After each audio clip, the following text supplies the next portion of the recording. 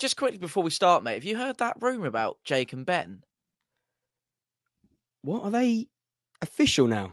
You tell you what, I did think there was something fishy going on there. No. Apparently, Jake wants out. He wants to focus on his own YouTube channel. What YouTube channel?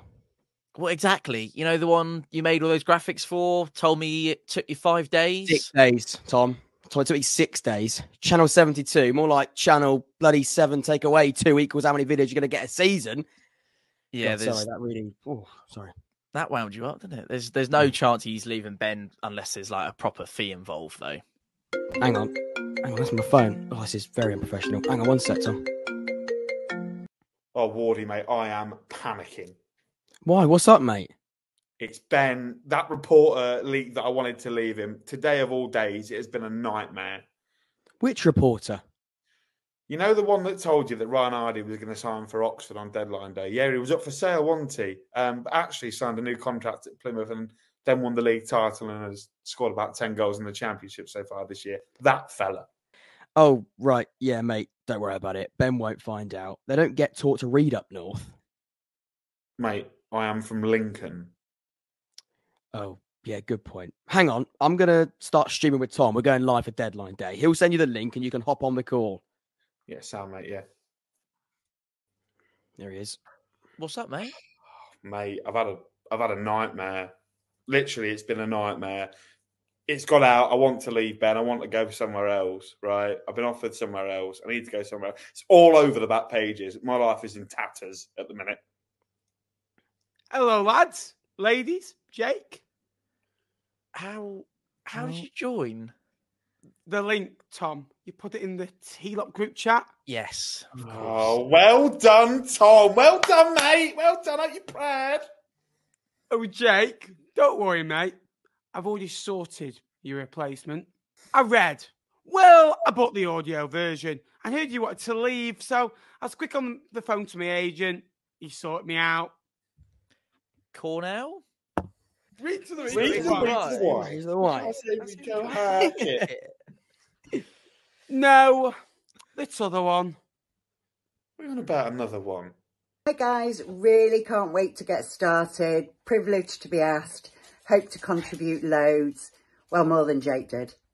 Well, you did sign royalty. Yeah, 3-year deal and also included a buyback clause in the Jake transfer. I'm convinced he'll come back to me as soon as he realises he can't actually switch his camera on. Well, smart piece of business. Speaking of business, Tom, we better get started because this window's going to shut before we even start. Yes, well, actually, that's a very good point. To clear the air, boys, do we, I suppose we could do with some more presenters, couldn't we, Wardy? Do you fancy it? Good. I've got nothing better to do for the next 3 hours and Jake's lost his only friend, so... Do you know what, Tom? It's funny you mention it. I've got one of these lying about. I don't know if you boys... I think we've all got one, haven't we? Hang on, one sec. I've got one here as well. Oh, hang on. I was going to wear this one. I wore it at the Content Awards in November. I got second, by the way. You've never mentioned that before. Right, have a good show, boys. Transfer deadline day, the T-Lock takeover. Let's do it. Mom, can you give a tie? No. Apparently, Jake wants out. He wants to just focus on his own channel. What? Oh no! It was going so well. Well, it wasn't really. Right. Okay. That was our first ever attempt.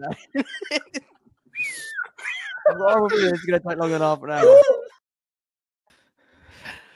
Well, does that get any easier watching that? Welcome back to Deadline Day Live. We're bringing you all of the hours, the remaining hours until the window slams shut at 11 p.m. The T-Lock takeover. My favourite part of this so far is watching these comments. Someone's put GCSE acting on point, bad memories of GCSE drama. I think doing it, that's exactly how it felt. Nappers, we'll start with the transfers shortly. First and foremost, how are you doing, mate? And do you agree that wasn't your best piece of work you've ever produced? Oh, not a great start to the 3 hours. Yeah, it's not my best piece, but it's still up there, and that says a lot, I think, at the moment. So no, just glad to be on. Obviously, didn't get the invite last year because I was in the hospital bed, but glad to make this one, and a big deadline day, I think. Tom, does that get any easier? I mean, Napa said there it shouldn't be his best piece, but that probably says quite a lot about what we do on a regular basis. It's up there, unfortunately. We never have to watch that ever again, which I'm delighted by. And can I just say, by the way, sorry to steal Napper's line, and there'll be plenty of those tonight. There's over 300 people joining us across both YouTube channels and on Facebook as well. So a very good evening to you all. We are here for the duration. I'm keeping an eye on the comments early doors, as the rest of the boys will be. If there's anyone that's here at 11 o'clock this evening still with us, then you deserve an absolute medal, because that is quite some effort. Can I take this tie off now? I'm a little bit embarrassed. I haven't been able to find my yellow tie, so it's kind of hiding behind my microphone that I look a bit like Andy Cullen. So with your permission, I will. Yeah, you take it off and we'll move to Jake. While you undress. I'll undress. Yeah, I'll undress. There we go. You take the whole shirt off, please, Tom. No, not well. Maybe when we get post watershed, we'll see how we get on. But not for now. No. Jake, how you doing, mate? It's you were here from the start last time. You sort of know how these go. We say we're going to do a running order, and then we get to about 10 and realise that we've been here for hours. Hopefully, this is going to carry on the conversation and quite an insightful, interesting. How you doing, Jake? Yeah, no, I'm good, mate. I'm glad that we no longer have to watch that back, like Tom said. I know these are pretty much free for alls. Let's hope that we don't have another Ryan Hardy moment. I'm sure somewhere, people in the chat will have a T-Lop bingo card kicking along for the evening. Maybe a mention of Port Vale because Fleetwood play them on Saturday. Maybe a Ryan Hardy. We might have all sorts. Matty Taylor might even get a move to Cheltenham, so we'll have to wait. That could happen. But no, mate, I'm good. Thank you. Tom, where should we start? I mean, first and foremost, there's been business over this busy transfer deadline day. We're only seeing it through to 11, but it was hotting up in the morning, and it's still been going through the evening, and now hopefully into the night. We're going to be reacting to those live transfers as they come in. The chat's going to be crucial. Like, there isn't going to be business every second, we hope. So we're going to have time to sort of chat and go through those signings in detail, not just from deadline day, but from across the window as well, because we're focusing on deadline day. It all seems to happen on one day, but remember, this has been going on for quite a while now, so it'll be wrapped up by tonight. That's one thing that we can guarantee. But Tom, where do you want to start? I mean, there's a lot already happening over the last couple of hours. At Pompey, we probably should start there because, let's be honest, if we are looking at the entire window, you have been extremely active. But one today, Owen Moxon joins from Carlisle. That's a permanent deal.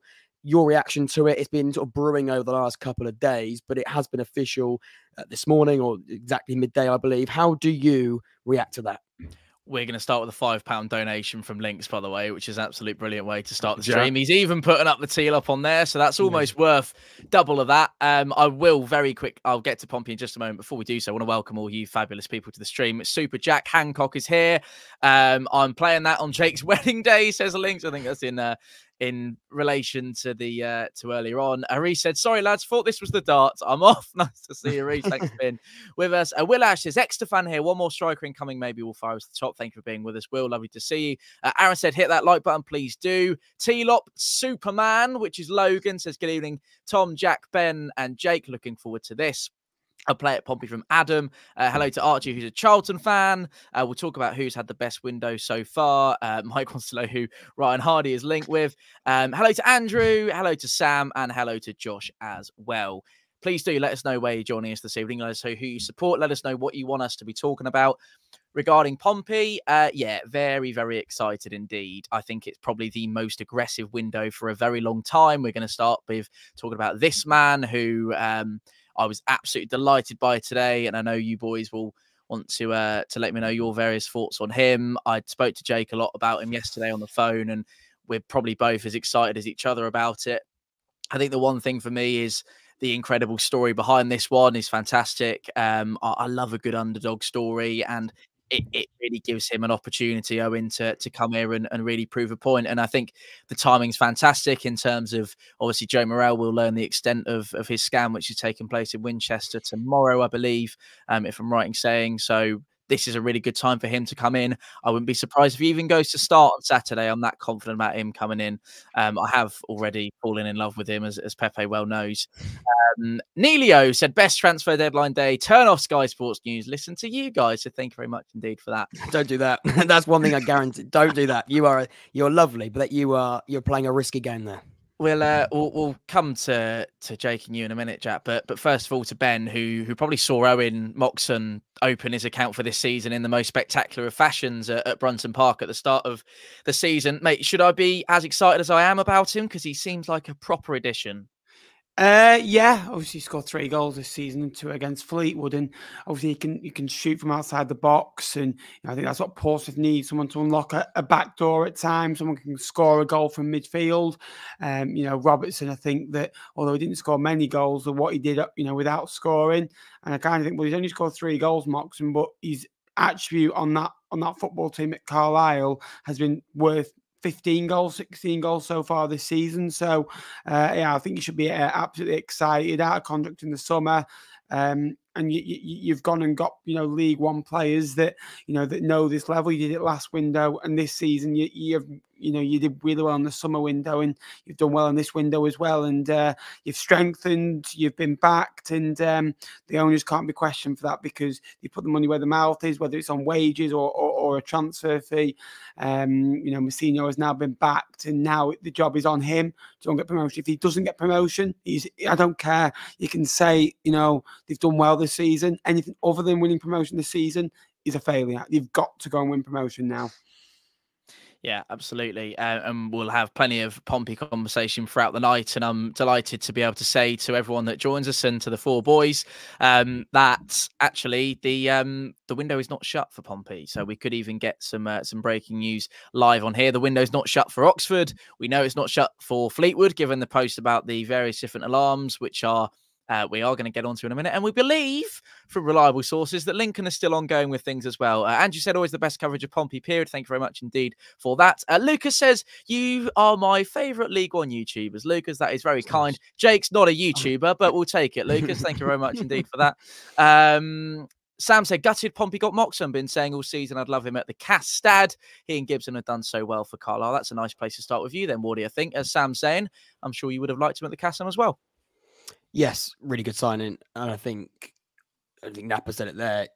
With the contract situation with him, it was always one where you thought he was going to move in the January, and Pompey clearly had him on had him on their list for a long time. So to get that done, to get that over the line is massive for you. You were looking at a midfielder, I think, before the Morel injury, but now you've got that extra security. So you look in a much better shape depth-wise. And we say the best teams need quality and depth. I think that midfield probably was needing that one extra body. You've got Pack, you've got Larry, but you can't really rely on him injury-wise. Morel now is obviously going to be out, we expect, for a few weeks at least. So you've got a position there that, although look quite strong on paper, you've got a few players missing, and suddenly it looks quite bare.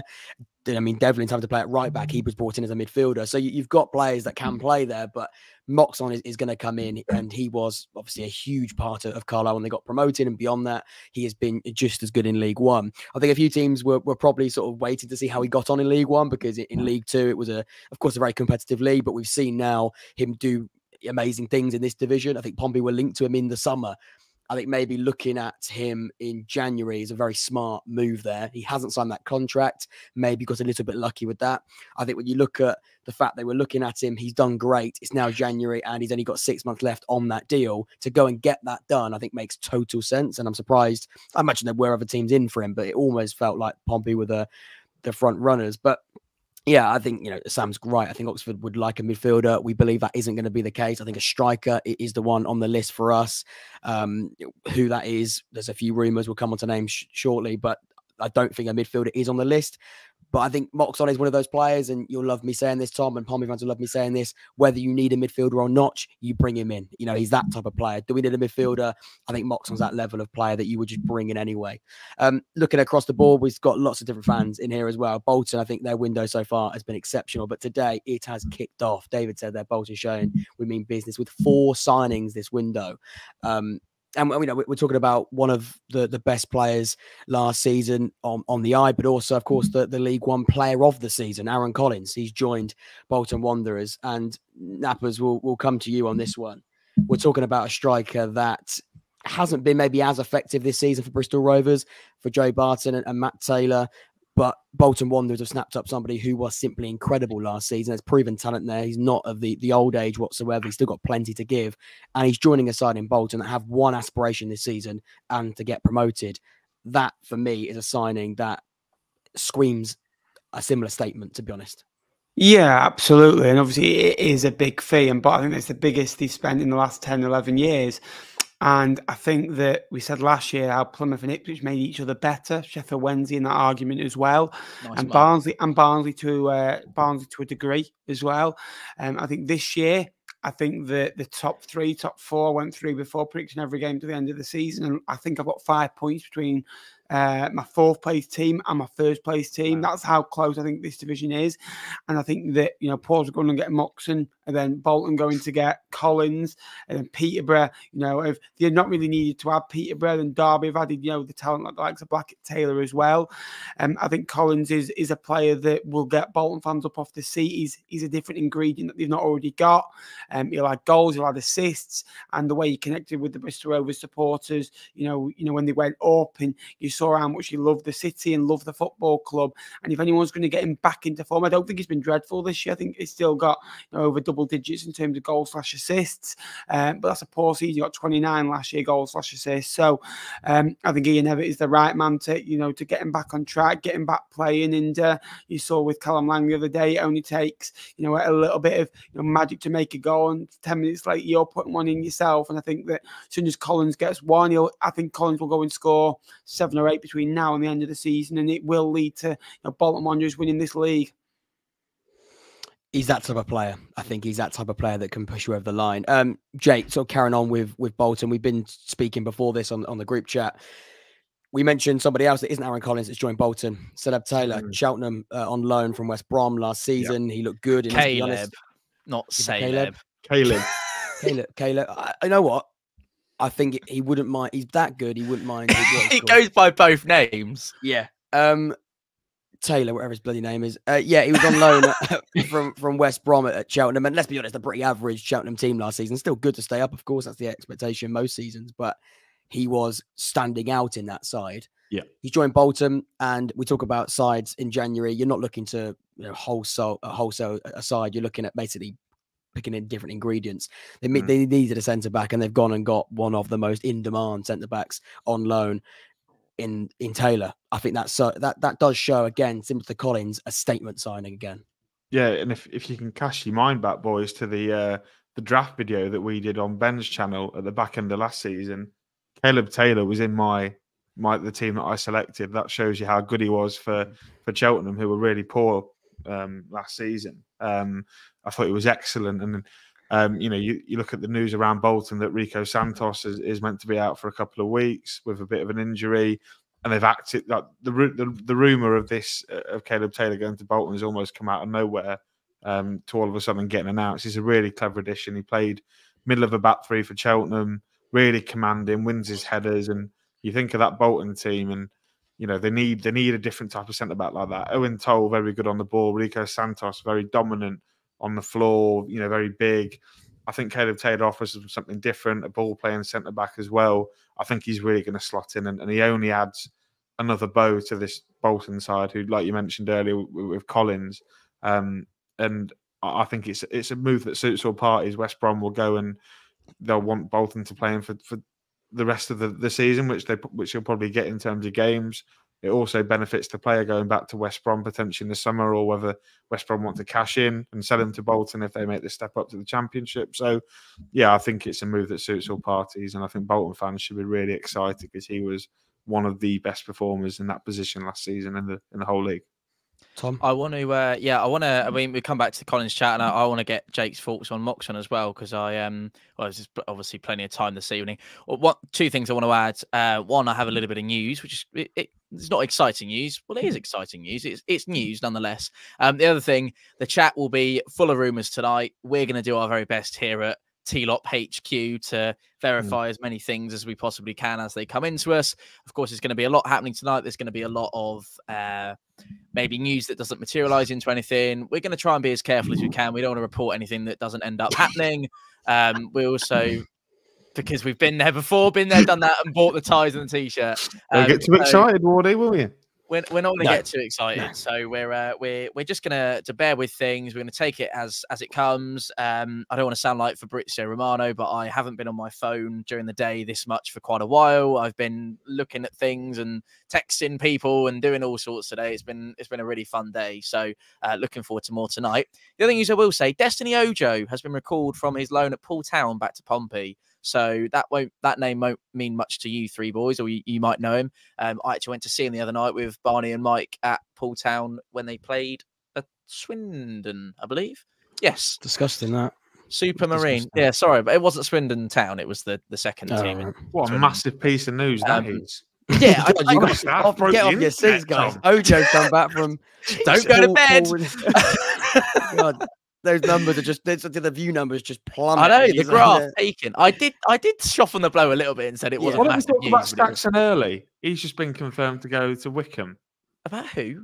Yeah. Saxon Early. Do we know the name? But I know Ben will know the name. Ben, what do you make of Saxon Early? Obviously, they've Harry Boys left Wickham at the start of the window, joined Fleetwood Town.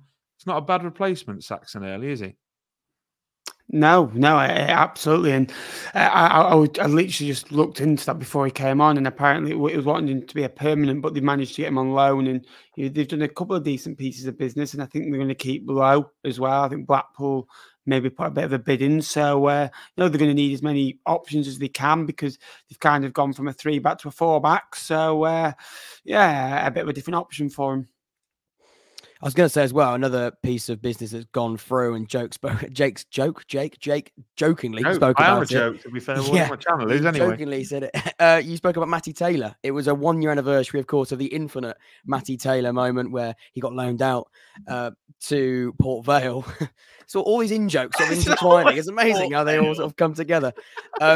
He's went to Forest Green in the summer after his release from Oxford United. He's now gone to Cheltenham, so he's made a step up. I believe he's done okay at Forest Green, not played loads of games, but he is going to Cheltenham. He's being reunited with the ex-Port Vale manager, Darryl Clark, of course, who's now at Cheltenham. So that makes sense, in terms of a player wanting to go back and reunite with the manager who he thought he'd be with for a longer period of time. He's gone back there. So the first piece of business, along with the Wickham business that Jake and Nappers have just brought you, is that Matty Taylor has signed for Cheltenham. I think that's a 2.5-year deal, so it's permanent. And to be fair to Matty Taylor, when he was at Oxford, it's been a little while since he scored a large amount of goals. I think it's one of those where he is an experienced head. He knows this league extremely well. Is he going to score you 15, 20 goals? I don't think so. I think he is past that time, but he's also somebody that's going to run. He's got a great work rate about him, and 33, he's still got a good engine on him as that striker. He's always been quite a pressing type up there, and he can score goals. He's a finisher. So I think for Cheltenham, they needed a striker. Oxford, ironically, took their striker, Will Goodwin, earlier on in the window. They've been crying out for a striker, and the ex-Oxford man, Matty Taylor's joined them on a 2.5-year deal. So I think that one makes sense. But anyway, Jake, we'll go back to you on the Wickham deal. Fantastic. Which one are we talking about now? Well, there's a few, but the Wickham deal that you just been about, I've completely forgotten his name. Saxon Early, yeah. Saxon Early, that's the one. He was really impressive at Stevenage the year they got, I think the year they come out of League Two, got his move to Argyle when they got promoted, and it perhaps hasn't worked out the way he would have wanted. But if you think about who Plymouth have got a wing back, I think they've got is it Barley Mumba they play at left back. If it's not, I do apologise. It's a fantastic pickup for Wickham, a really dynamic, forward-thinking left back who is really good with the ball at his feet. I think he's going to fit this Matt Bloomfield philosophy down to a T. I think Wickham fans can be really excited about Saxon Early. It looks like a lot of Stevenage fans that I follow on Twitter were very keen on having him back there, but he's ended up at Buckinghamshire, and I think also joined fellow Plymouth teammate Matt Butcher, who's gone to Wickham today as well, which is one that we haven't spoken about. I think he's been in this division before. Was he? I want to say, was it Accrington? Ben? Plymouth last season as well. Yeah, was he at Accrington before Plymouth? Yeah. So he knows the level, and he's coming into Wickham. I think he'll have a bit of experience in the middle of midfield. Obviously, got a promotion on his CV last year as well. So Wickham doing a couple bits of business. The left wing back you're looking for is Mikael Miller at Plymouth. Mikael I'd say Miller on the right hand side. We have to bring it up. Dill, thank you very much indeed for that. Has he joined a Lib Dem Zoom meeting? No, you haven't. Very funny of you. Felix Patterson to Pompey. We'll talk about it now, so we don't have to for the rest of the night, Ben. But it's not. You reckon? I don't think it's going to happen personally. But go on. I hope it does. Oh, I hope it does. Do you? Yeah, like he's not going to stay next season, so we might as well get a better fee now. So for me, good luck. I was going to say, Dylan, you're the reason why we said we're going to make sure we filter the comments, because he just put they're confirmed. Guys, it's not confirmed. Dylan, please. You're not going to listen to me. But the reason why we said we're going to make sure we verify it is because of people like Dylan. We do know Dylan and we know exactly what he's like. So there's an example of what we're not going to broadcast. Yes, had to because he paid some money, and I don't know why he's done that because he already pays for his T-Lot membership. He's Dylan. Nice. That's why he's done I know he does. Nice to see Jordan with a big up the T-Lot. Thank you very much indeed for that. Lovely to have you with us. Northampton transfer news, gentlemen. Anything that we can provide Alessio Sula with? Well, they've only signed 2 this window, haven't they? But they've kept hold of important loanees, which is important as well. They have. They've signed Tony Springett, who was, if you can remember, he was at Derby last year, I think, for the second half of the season. And they brought in Louis Molden from Wolves, who was at Rochdale at the start of the season. I think. He's the goal. They lost the goalkeeper, I believe. And Matt Thompson went back to Newcastle. Yeah, exactly. I don't think they've been linked with anyone. I haven't seen anything on socials today, but do Northampton really need anything? You know, at the moment. Northampton are quite bizarre, and again, we'll come to Tom. I was saying this on the phone earlier, and it's similar to Lincoln. I'll be honest. I'll be open and honest now. You're still here, Jake. I'll say it to your face. I find it really strange. Not strange actually. I know what happens, but seems like Northampton and Lincoln. Let's be honest. This league is a really, really weird place at the moment in terms of we've always been saying these sort of mini league tables within them. I think you've either got to go mental and try and go very, very ambitious to push up there, or you sort of just go, right, we can stabilize where we are, and then, sort of build on ahead of next season. I don't think January, that sounds crazy, but with Northampton, let's be honest, and I could be proven wrong, and if I am, this will be clipped back at me. I don't think Northampton are at the point where they're thinking about the top 6 yet, or maybe they're thinking about it. I don't think they're going to get there. So you're looking at sort of recruiting in a different way. Most importantly for Northampton is this season was staying up, and they've been brilliant at doing that. I've been so impressed by Northampton, and they've kept hold of their talents they needed to keep hold of. So in terms of Northampton and their transfers, I don't think they've needed to bring in anyone because they've been so good.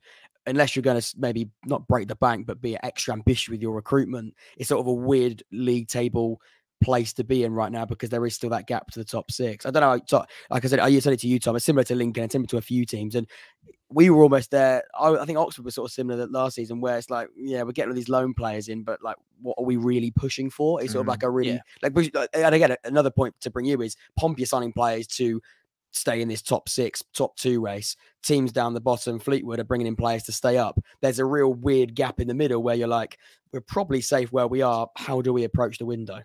I think regarding Northampton, and obviously part of my preparation for this weekend is I've taken quite an in-depth look at what Northampton have been doing for the last couple of weeks and months, and they've beaten Peterborough, Oxford, and Blackpool already this season, right? So that's that's a team that is not overachieving, because I don't think that's fair on Northampton. That is a team that are doing extremely well at this level for the first season back in League One for a little while, and you talk about a January transfer window, don't you? And you talk about all the various additions that clubs are making. You've mentioned a top 6, top 2 race there. But I think Northampton are doing just fine. And there's nothing that screams to me that makes me think, well, if they don't add any additions between now and 11 o'clock this evening or tonight, then I don't feel like that's going to be catastrophic for their hopes for the remainder of this season. I think they're absolutely fine where they are. Look, they aren't going to break into the top 6. I'll say it with a little bit more chest than you did just then, Jack. That they're not. Scarred. And I'm scarred with previous years. I've said things and come back to bite me. I know, but I just, not for the fault of Northampton. I don't think they will, due to the competition that's around them. That's not me questioning any longevity from Northampton. I think they're doing an absolutely fantastic job. They cleared up at the December end of the month League One awards that we'll all remember quite vividly, actually. It was very long ago that they won both the manager and the player of the month for that month, and that was a month where they lost 3-0 to Pompey at home, but they had to get in that in there, didn't I?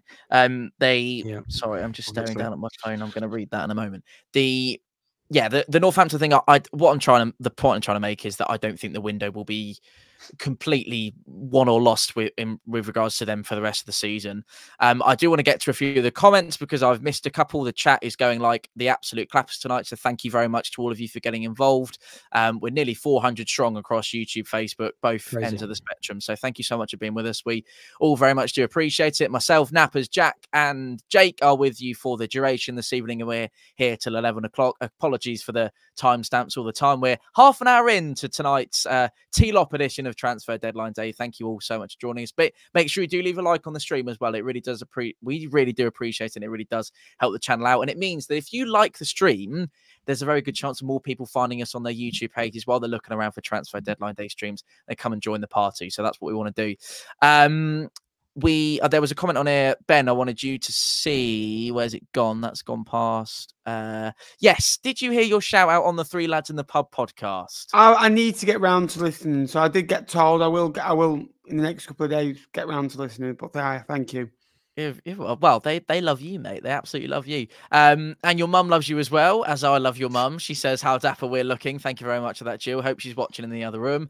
Scott said, up the freaking T-Lop. Jack, did you want to... Oh, was that a wave to Jill? Well, no, it can be. Hi, How are Jill. you doing, Jill? Hi, Jill. There's a few comments coming in at the moment about Oxford's tweet they just put out. Oh, yeah, a bit weird. Admin is strapped in. Clock lock emoji. But then you sort of go, okay, what should the takeaway of choice be? Chinese, Italian, Indian. I think, I don't know, but that would be a little bit stupid if we put that out and we didn't sign someone. The admin would have, off the main account, that would look a little bit bizarre. I'm getting the idea that the deal is done. They're just going to announce it basically when they want, because, you know. Is that got something to do with the nationality of the incoming? Because he's English. So I guess other. Oh, we know who he is, do we? Yeah, I think I do know who he is. Yeah.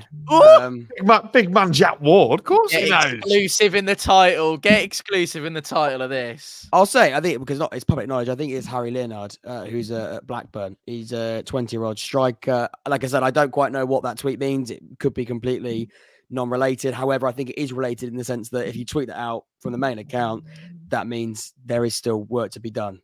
I think if they're not going to do any business, that would be rather stupid. Thoughts, boys? Am I reading into that too much? There is a clock emoji there. No, they're absolutely going to announce something in a minute. Yeah, they are absolutely. I just wonder why the takeaway thing, that has to be some kind of... Maybe they're watching and we should all... They're telling us to order a pizza. What, Ben gets a Chinese, you get an Italian, I get an Indian, and Jack is other, please specify.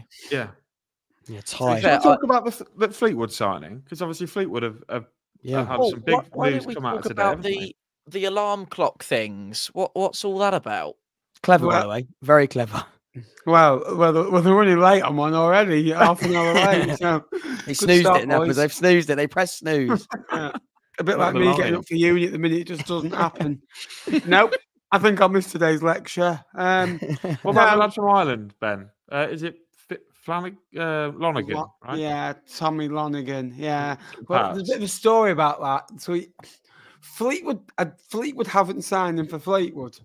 So the story behind it is Waterford wanted him, right? Their new season, couldn't sign him. He has a release clause in his contract of £60,000. I think Josh Earl went for £60,000. So Fleetwood have bought him. I think we'll use him till the end of the season, and then we'll get loaned out to Watford. I don't think he can go on loan because it's something about he can't go on loan again to Ireland till August, for some weird reason. And then he will go to Watford. So I think that's it's not a Fleetwood signing, and the 3 or 4 whatever are coming in aren't going to be permanent signings. I don't think.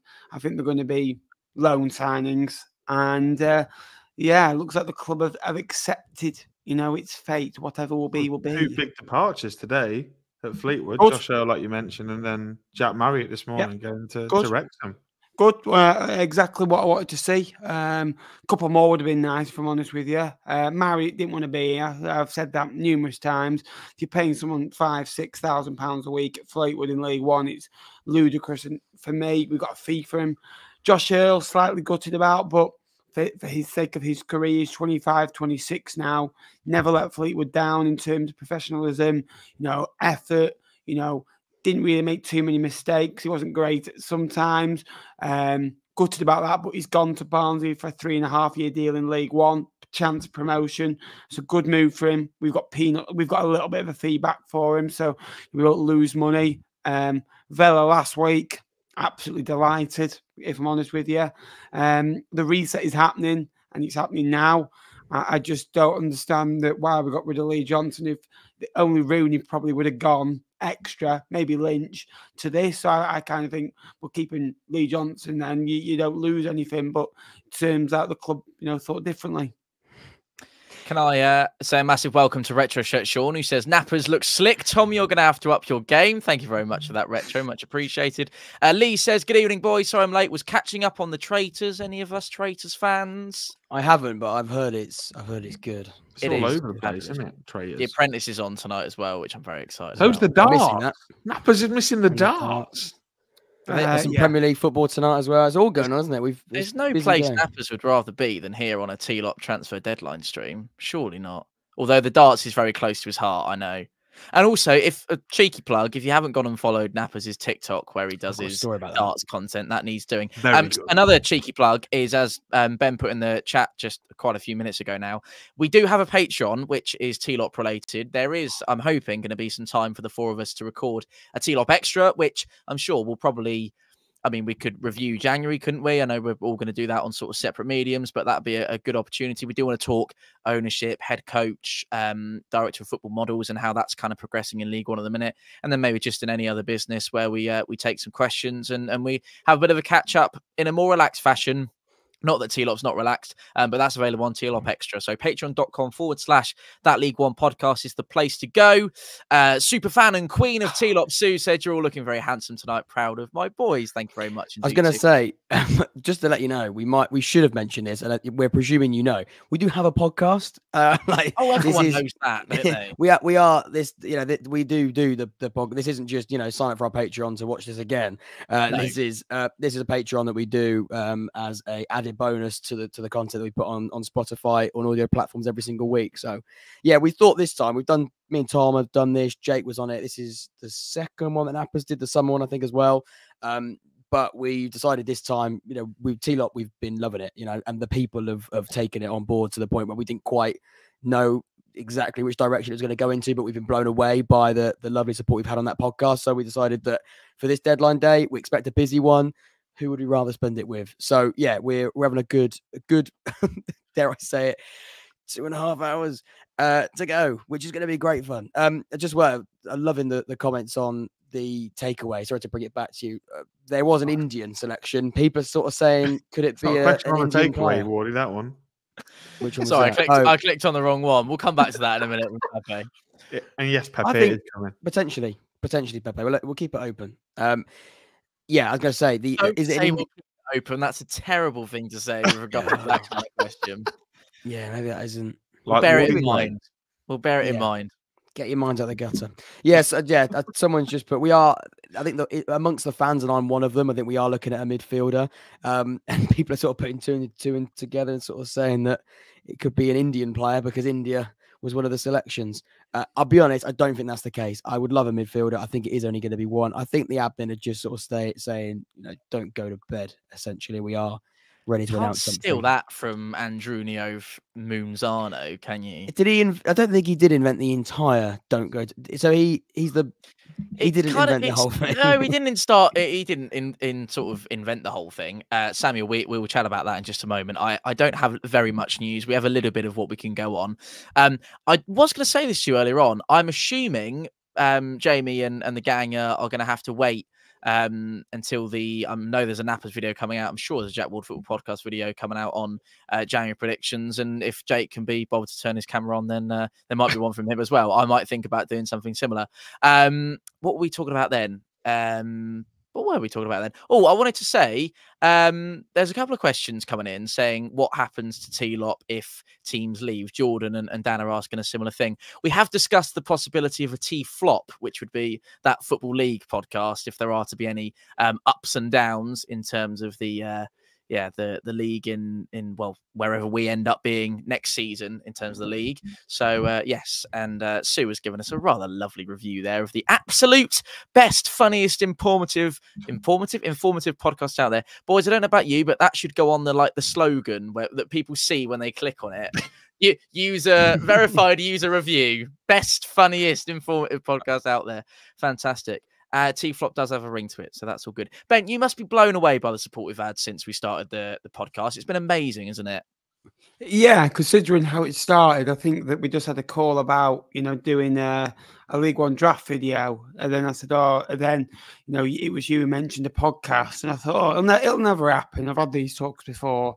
And then we sat down, I think, one Friday afternoon and said, it's going to happen. We'll do graphics. And a week later, we sat down, recording all the intros to it all. And obviously...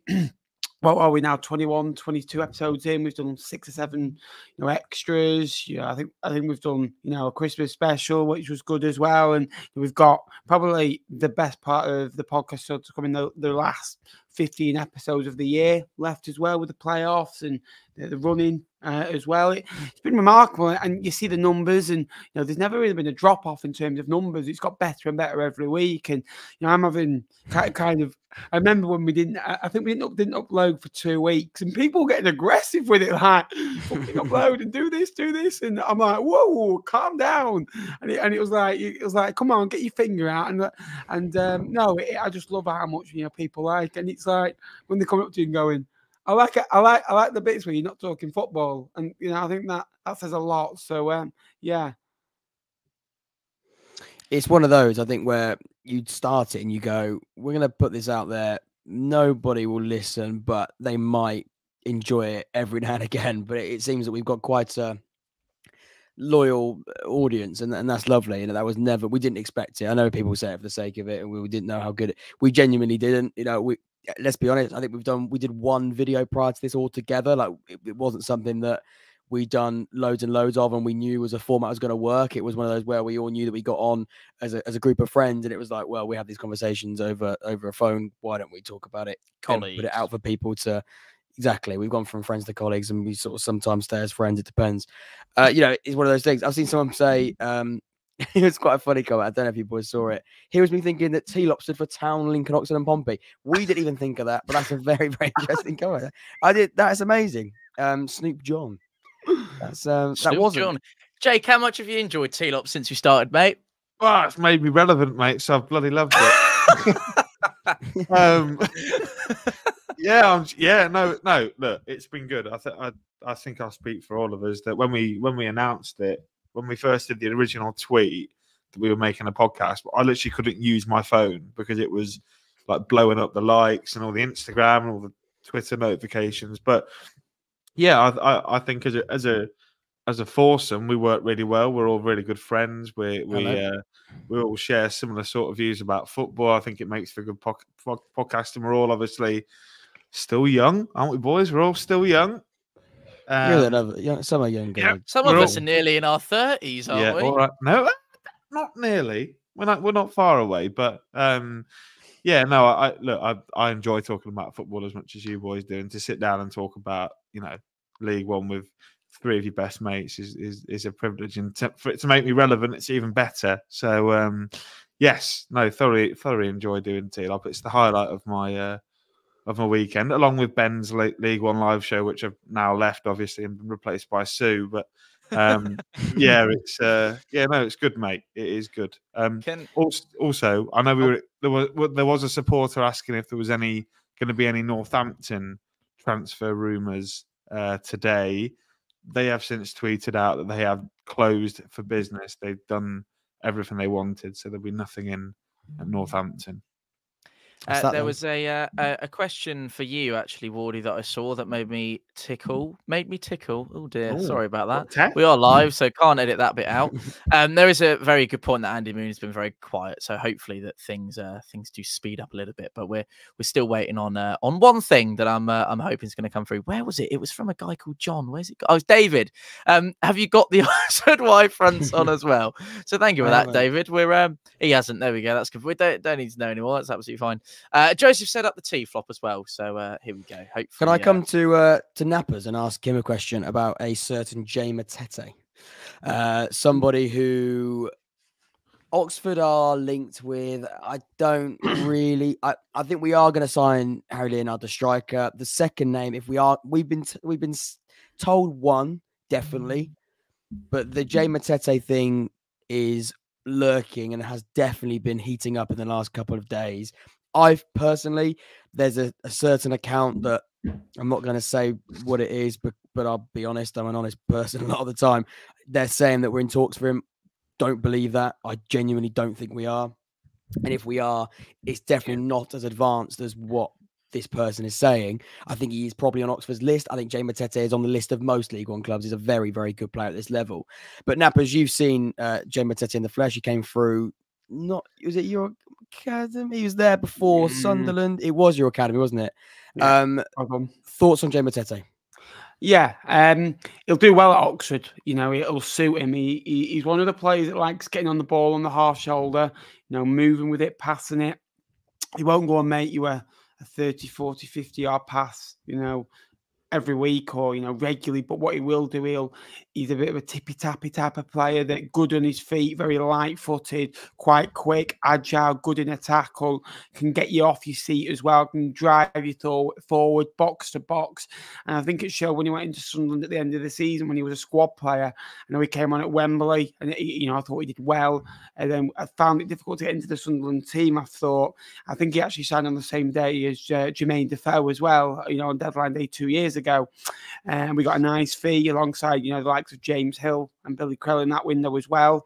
And then went to Plymouth last year and did really well. I thought, you know, bossed that midfield from January onwards and added something that we didn't have already. And I think for Oxford, a side that like having the ball, that like being adventurous, that like seeing the other half of the pitch as well, that like, you know, assaulting the other box as well and getting the ball forward with purpose. I think it'll be a brilliant signing, but I think I'm very surprised that he's not left Sunderland already on a loan deal. That if I was a Bolton, Oxford, even at Portsmouth, as soon as Robertson left, I got asked who would replace him. Now, Jay Matete, not just because I knew him, I thought he would be a perfect replacement.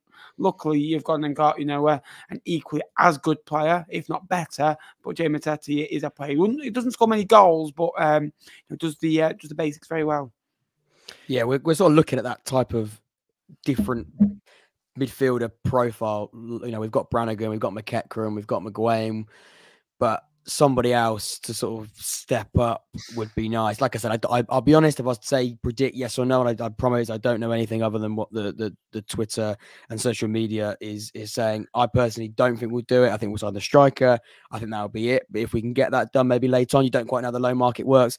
I think somebody said earlier, the January market is like a domino effect. Teams are going to let players go when they get players in, right? So yeah, we're going to look at Jay Matete, maybe not at 10 to 9, but at 11 o'clock, it might be one that happens right at the end. However, Oxford do tend to sort of tell their local newspaper quite a bit. They tend to sort of say if there's going to be one, and if their understanding is it's going to be one more, it probably will be. But who knows? Tom, you're going to sort of come in there. Just wanted to get through some of what our wonderful live chat have been saying tonight. Phil said, T-flop, yeah, like it. Whatever happens, teams go up and down. Hope you boys keep going. Phil, don't you worry. No plans to not keep going whatsoever. We'll all be here, ready and rolling for the next season. I'm in bed with a bat flu. Oh, Phil, Mike doze off. Shout loud if any more popping news. Phil, keep us on for as long as you can. We'll give you as much as we possibly can on that. Still hoping for at least maybe one this evening. Adam said happy deadline day. The absolute legend that is Adam Poirier said happy deadline day, lads. Pepe has a question for Wardy. Will there be any news on an incoming fourth stand of the Kassam? Didn't really enjoy my view of the Hollywood Bowl on Tuesday. There is actually a picture that demonstrates that. You are moving houses, though, aren't you? You're moving properties. Hopefully, yeah. It looks as it's gone quite quiet, but if you've been part of a stadium move or been part of a big move like before, it's not, it's not like buying a house, and even that's quite complicated. It's not, for sale. Sort the details out, and within a few months start talking about furniture. There is a bit more to do when it comes to a stadium, especially when you're building one from scratch and knocking one down. So yeah, it's one that will hopefully get done ahead of the 25-26 season, or the 26-27. I think it's the second one actually. it's not long, really. That sounds like a long time away, but it's not. We're in the 23-24 season already, so there's a lot still to do in a short amount of time. It's something that, yeah, it's not like January where it's a last-minute deal, stadium moves. They tend to take quite a while. Nappers, you're laughing. I think it's because of what Jake put in the chat. I joked and said they snoozed. They have snoozed. Fleetwood have pressed snooze on their alarm. Yeah, I think it's going to be one of 3 or 4. I think it's going to either be Finley Potter. And when I say Potter, it's not Brian Potter, it's Finley Potter. So, or Elijah Campbell, I think has been mentioned to me as well from Everton. There's a lad from Burnley. I can't really remember his name, but he's been mentioned. And then there's obviously Kilkenny, but there was always mentioned that he would be on the bench for Bournemouth tonight, which he is. And then he'd be announced at 10 o'clock, which I think that could be maybe one of the reasons they've snoozed. I don't have a clue. So, yeah, I think we'll find out at 9 minutes past. Fleetwood always like tweeting on the hour. So, yeah, we're expecting another one in at Cheltenham in the next 9 minutes as well. Not League One related, but Jesse Lingard's going to South Korea. Just thought I'd throw that in there. Jesse Lingard moving to South Korea. This one very much is League One related. I think that is it for Pompey business this transfer window. We are led to believe that the door is shut in terms of incomings, and there are no more tonight. What about a little bit of a shame. We'll stack it off then, Tom. Won't bother. I don't know if they're in the top 6 race. I don't know. Well, it's been the best window for years and years and years. Let's make no bones about it. Yeah. Has anyone seen the John Terry tweet, by the way, or Instagram post? He's basically just put up something saying, so you know that the light switches when you turn it on, it's red. He goes, he has to switch them off every day that he's in the building because he doesn't want red in the Chelsea building because he hates Arsenal that much. What do you want about? Just go on John Terry's Instagram and you'll know why what I mean. Do that, Tom. Carry on your point, and then we'll go back on that.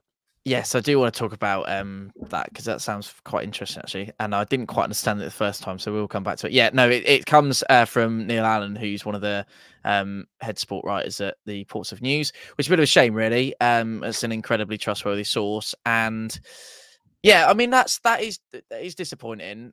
Yes, it's been the best January transfer window in living memory for quite a lot of Pompey fans, I would say. Maybe window is a little bit of a push, although in terms of particularly the last week or so, it's been absolutely fantastic. And I was saying coming into this tonight that if, and I'll say this again and again for the next couple of hours, but if that is to be it, which we're led to believe it is, I mean, you never know. It's January, isn't it? So there's still a couple of hours to go. And if Neil's saying that, then Neil's saying that. But they very much said at the start of the transfer window that they wouldn't be they'd still be sitting around just in case there are any more bits and pieces that do crop up in the last dying couple of hours. So yeah, but as transfer windows go, we've got plenty of time to reflect on it for the next couple of hours, and I'm sure we'll get some thoughts from people as well. Is that it's been absolutely fantastic, yeah, I'm delighted to say that yes, we have come out, and I tweeted about this earlier on, Pompey have come out of the window a better side than they were going into it, which is absolutely what we wanted to achieve, and that's what they promised, and that's what we have done. So, as Justin said, top quality, and it was a great effort, and yeah, I really think we're giving ourselves a really good chance. I agree. I think we can all agree. I don't think you have to be Pompey fans to know that the window has been aggressive, that, in a sense that you've gone out and got your targets. I wasn't agreeing with the Pompey fans. It was when Mousinho was sort of saying we're not missing out on targets, and they didn't quite believe him, and they were like, oh, you're waiting. Deals like Moxon that is contracted by a club and you want to buy him, they take time. Des Buckingham did an interview and he said permanent transfers are even harder than loans to do in January because teams want to create a bidding war, and they know later on in the window teams will pay more. They were not going to sell Moxon on the 3rd of January. That is never going to happen because they know. But Harris wouldn't have happened either. Yeah, exactly. And we didn't know the situation of Robertson at that point. I don't think. You've got who else have you signed on a permanent deal? Callum Lang, is a scheduled break for Ben, by the way. He hasn't just had enough of a synoptic to tell us beforehand that he was shooting off for a minute. you've got teams there that if you're looking at buying players, you've got to make sure that you do it at the right time. And for Pompey as well, ideally you get 4 players on a permanent deal by the 5th of January. But unfortunately, teams aren't going to operate like that. I think this is a selling market. I think we've seen a selling market. Pompey have done great in that market because they've been able to buy. But there haven't been a lot of teams that have been able to be that aggressive. And we've seen that. Although, having said that, I think most of the League One teams actually have strengthened. There's not many teams other than, I'd say, Reading that have got dramatically worse over the window. So I think Pompey have done a great job, and it is definitely a seller's market, and Pompey have come through that with some great additions. They won the window, Jack? Well, I'm not going to tell you that because the video coming out tomorrow.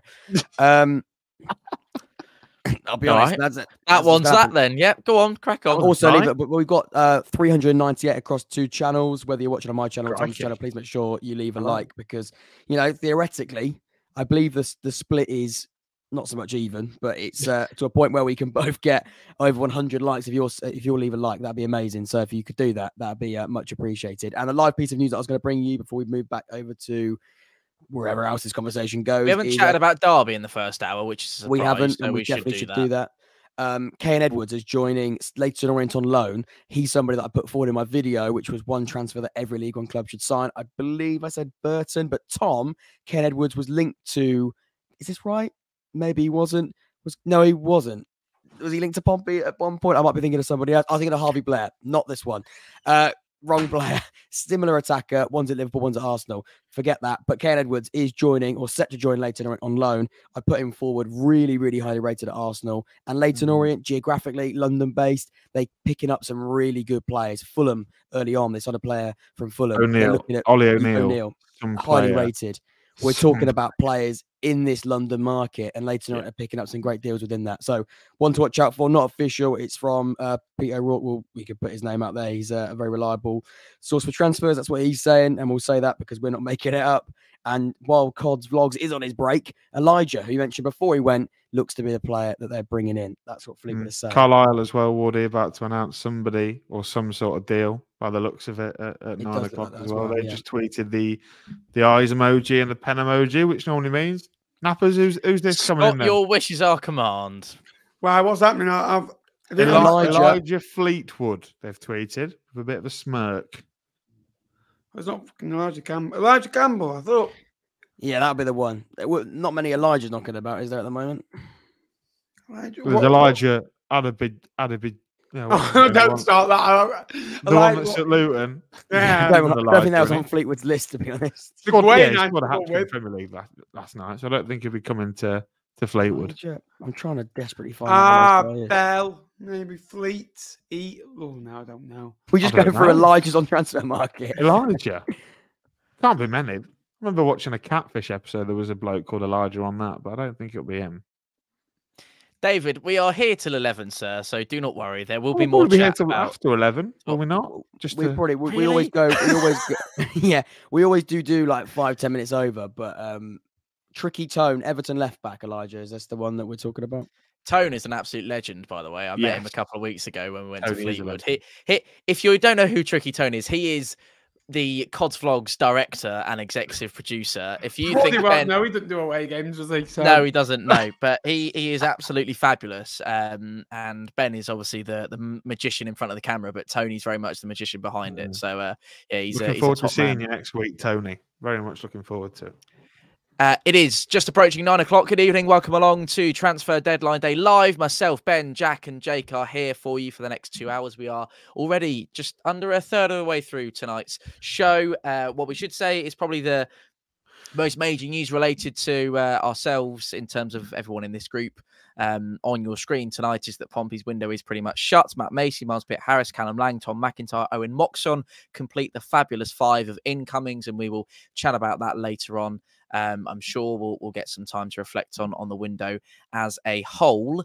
But Derby, I think, is probably a place to go next. It's certainly something that's kind of picked up the pace, particularly in the last week or so, as most of the windows have. Maybe we should start with the first incoming of the window, who we knew pretty much was happening from slightly before it was announced, but Corey Blackett-Taylor to Pride Park. Yeah, structured really strange, isn't it? Because he's on loan, but he can play against Charlton. but there's a loan fee of 350k floating about, so they might as well have just bought him. But clearly, I think it's to do with FFP, but still a very, very good piece of business. Corey Blackett-Taylor has probably been one of the most consistent wide players in this division for 2-3 years now. Since coming in from Tranmere, I think he's really adapted to the level, and there's been many times that he's threatened teams. I remember you having private conversations with you, Tom, about Georgie Kelly's just gone to Carlisle for an undisclosed fee. That's a very good sign. Wow. That is a very good sign. That's thrown me off a little bit. That's how good that is. But still, Corey Blackett-Taylor, very good signing. I think he's terrorised Portsmouth a couple of times at Fratton Park, or Charlton tend to do most years anyway. And then also the moves that were made yesterday, Ebu Adams coming in on loan from Cardiff. I think that's a really, really clever signing, an experienced midfielder. If you can remember, and I know you guys might not have looked at League Two in so much detail, but the year Forest Green walked away with the League Two title, Ebu Adams was the standout player, the real jewel in that crown, and he's moved there, played in that team alongside Kane Wilson, who's also now at Derby, but a really good holding midfielder who got his move to Cardiff. Didn't work out for him like he would have done at Cardiff, but a fantastic physical midfielder, similar to the build of Paul Pogba in terms of he's big, he's physical, he's quite dangly, he gets around the pitch really well. Maybe Pogba didn't do that as much at United, but again, really fantastic. However, my only concern about the Derby window is, Tom, that they're leaving themselves a little bit light up front. I think they did the tweet earlier about Connor Washington being back, and I have actually just been speaking to my mate Boz, who's a big Derby fan. He thinks they're leaving themselves extremely light up front with Washington and James Collins. I think they've been linked with Michael Smith or window from Wednesday. I think that would have been a great deal for them to get over the line, but as we're getting into 2 hours of the window left, that's looking more unlikely as the time clocks on. But Derby, really impressive, but I still think they do have a little bit of work to do. Whether they do it or not, we'll have to wait and see. Wardy, Derby's window? Yeah, impressive. I think, Jake's right. I think the reason was because they're having to be quite safe in this window because they're still financially restricted based on the issues, of course, they've had in the last few years. So that deal is still a very, very clever one. It's weird, but I think it's very, very clever. They've been able to get somebody who would have been open to a very, very big market. Corey Blackett-Taylor when available on a free transfer. They're getting him in now. And obviously that 350k means that he signs permanently at the end of it. It's basically an obligation to buy. So, yeah, very, very good. Abu Adams is great. Jake mentioned the striker. Like you say, Michael Smith, Lee Gregory, I think, is still lurking around. Yeah. But there's apparently a bit of an issue with Sheffield Wednesday demanding too much from that, which is weird because I don't think Lee Gregory's playing much football at Hillsborough. So I don't quite know why they're being so difficult with that one. Maybe it's a case of Derby don't want to pay a certain amount of a loan fee or a wage structure. We don't know. We won't find those details out, but that is something that's up there. We'll have to wait and see. that is what it's like, isn't it? A little bit. Now you've said that. Yeah, sorry. No McFlurries tonight. Sorry, everyone. We do look like is that a large meal, sir, or a medium? We look like we're doing deadline day from the local McDonald's, which, to be honest, I wish we were. I'd be less I am starving, to be fair. Can we get Nappers' thoughts on Derby's window? Because I know you always furnish an interesting point of view. Smart, unique. They needed pace. I know they've got, obviously, Mendes-Lang, and interesting. I think they started Mendes-Lang, Barkhuizen and Blackett-Taylor all together the other day, didn't they? And Barkhuizen has got better this season. For one reason or another, or is it me just calling him crap on a video message for someone's birthday? No, he can get goals, he can get assists on Barkhuizen, but they've done smart business, added experience in key areas as well, and I really think that Derby are in a position now to go and challenge, to go and win this division or win promotion at the absolute minimum. I think they'd have taken the position that they're in. But the Derby County, and they should be there, and the expectation would be to be 10 points clear, you know. But it doesn't always work like that in League One, as you know, as Ipswich, have Sunderland, of all these big boys that have come down in previous years. It's taken them a long while to get out, and Derby County are in this year. I will say with Derby, they have to go up. I think with Peterborough, they have to go up this year. I think with Bolton, I think they can keep a lot of the core players at that football club. I think Portsmouth can and go again next year. And look at it's an aging squad. I don't see Warren being there next year if they don't go up. They have to go up this year with that squad. Lovely. I'm sure we'll come back to Derby later on this evening. But it is, it's still. I mean, is there anything that is broken over the last? I mean, we should probably go. What were we saying before we jumped in? Broken.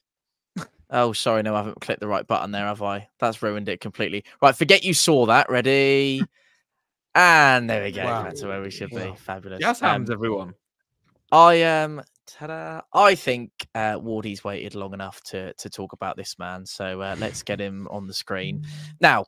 There's probably, and we said before, didn't we, that there's going to be a split between your opinion on this man.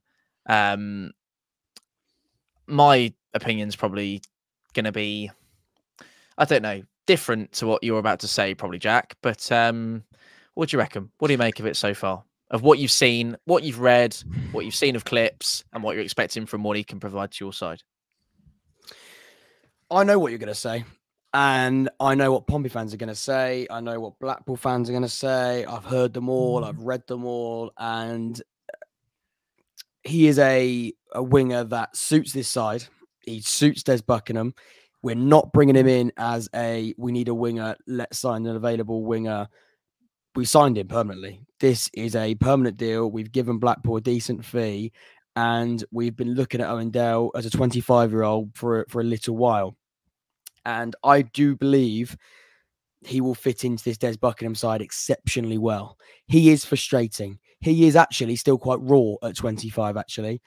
However, when you look at someone like Stanley Mills, who is frustrating, I sometimes think wingers can be quite frustrating in terms of frustrating areas of the pitch. Wingers tend to be that type of profile because especially the ones that want to take players on, players that want to drive with the ball, quick wingers do tend to be fairly frustrating because they are ones that not every time they're going to beat their man or not every time they're going to run at a player. Sometimes they can take the easy option and be less direct.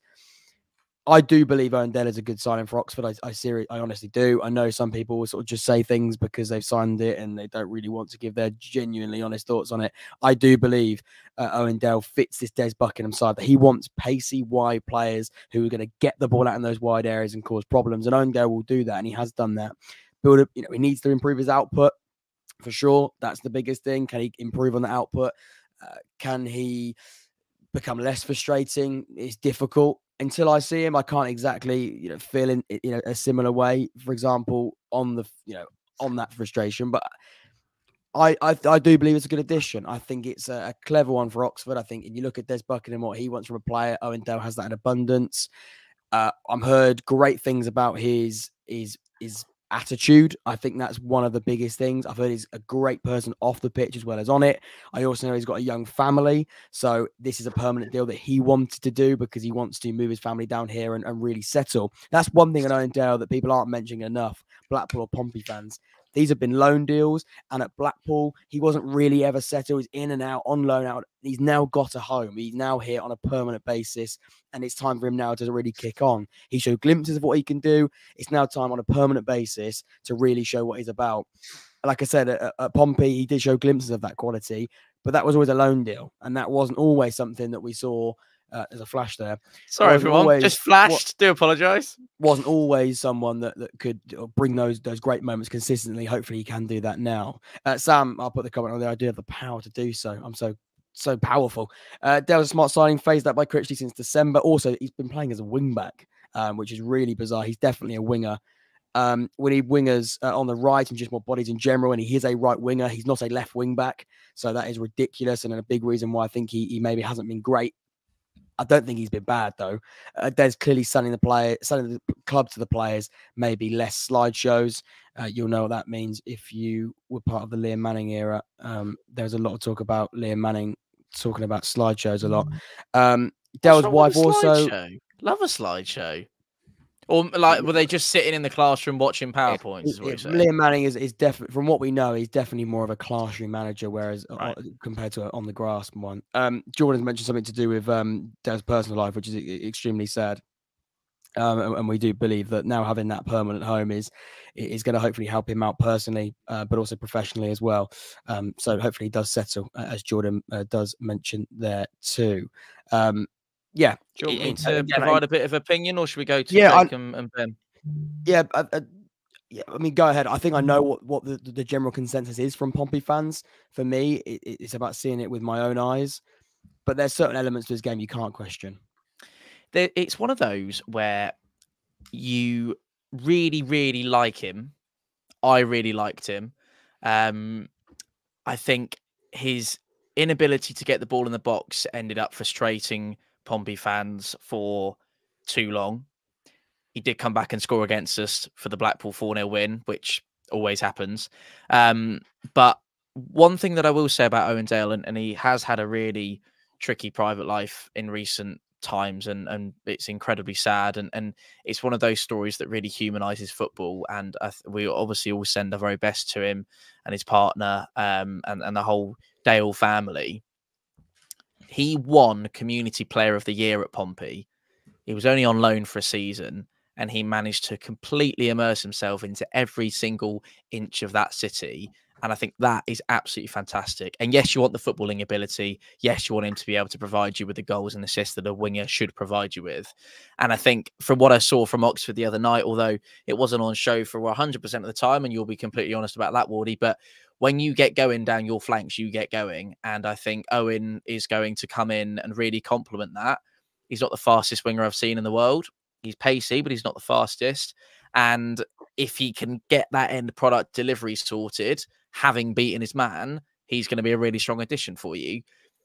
The one thing I would say is when the confidence wasn't there, it wasn't a case of he could bring it upon himself to get himself stuck out of that rut and rekindle it. It kind of was a very kind of, oh, Owen Dale's not performing again. He's not performing again. And it just kind of was a slippery slope and ended up sort of disappearing into the abyss. Did you have multiple wingers that season? We weren't great that season. We weren't great. And I particularly remember Owen Dale having a much stronger start to the season than a finish. I remember him probably scoring what was only a handful of goals, really. I remember him getting a goal. I believe it was towards the tail end of, I want to say it was Bristol Rovers at home last season. It might have been Port Vale at home. One of the two. I might be wrong. Someone will correct me, but he got the goal that I think it was the third of a 3-1 win against a team at Fratton Park in the early part of last season. He scored, and I thought, right, he's going to kick on now. He's going to get loads for us, much like I did with Dane Scarlett, but it just never quite materialised. So I hope that he can kick on and in what is a really strong team. There we go. You do. I think it was Bristol Rovers. It was. Thank you very much. If he can kick on and I think a regular spot for Owen Dale, which it looks like he's very much part of the plans of the future as a long-term deal, we're great for him. Nappers, Owen Dale. Yeah, good signing. Watching when I think he played against, but he did play against Fleetwood in the season. And Blackpool, I've commented on, I think it's comical the way they play sometimes away from home. You know, with CJ one side, Owen Dale the other. And no, he's one of those players that it's a bit like a Milner type of player. He can play in multiple different positions, behind a striker, right or left. Part of a front three, can play wing back for you as well, and does a job. He gets on with it. He's not going to, beat 3 or 4 men and get you off your feet. And, he's not rapid, but what he is, he's a solid type of player. 7 or 8 every week. He will get goals. He will get assists. He can create. He reminds me a bit of a Paddy Lane type of player that he isn't blessed with pace, but he's got skill. He's got agility.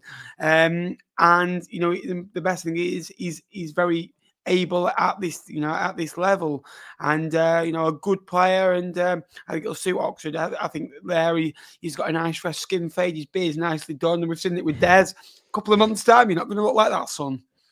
Yeah, no. Well, hopefully the Dale's going to come in and reduce the bags under the eyes. That's the hope with the output that he hopefully does come with, or just a general ability. I think it's Gab that's put in the EFL debate here about drive and that pace. One thing I will say about this signing is it's very Des Buckingham. I put that on Twitter when it was sort of rumoured. We're talking about a signing that definitely fits the manager and Des Buckingham. Although I think a few of these names were on the list. I think Will Goodwin might have been one that was already on the list. Owen Dale, I can tell you, definitely was on the list with Liam Manning. We're using a similar list, I think, because again, there wasn't an expected turnover. That's sensible, though, isn't it? Yeah, I think it is, and I think we've had to. Well, we didn't have time, really. Let's be honest. We didn't have time to sort of scrap the list and go again. So we're looking at players that were on there, and that's encouraging because you look at the majority of the Liam Manning signings in the summer, they have worked out. Again, Tyler Bury is another example, another winger with that pace and drive who was on the list, and we've gone and got him now in January on loan. Owen Dale's a permanent addition. He's very Des Buckingham. He loves the wide areas. He loves the flanks. He loves to drive with the ball and get us up the pitch at times. I really hope he finds that consistency that ultimately I think he has been lacking in his last couple of moves. But yeah, excited with Owen Dale. I'm even more excited that he's permanent and he's 25 and we've got him on a long-term contract, which is good. Nappers, will come back to you because Fleetwood have now named Elijah Campbell as the player they got on loan from Everton. Signing. That's a done deal. You needed a fullback. It's done. Nappers.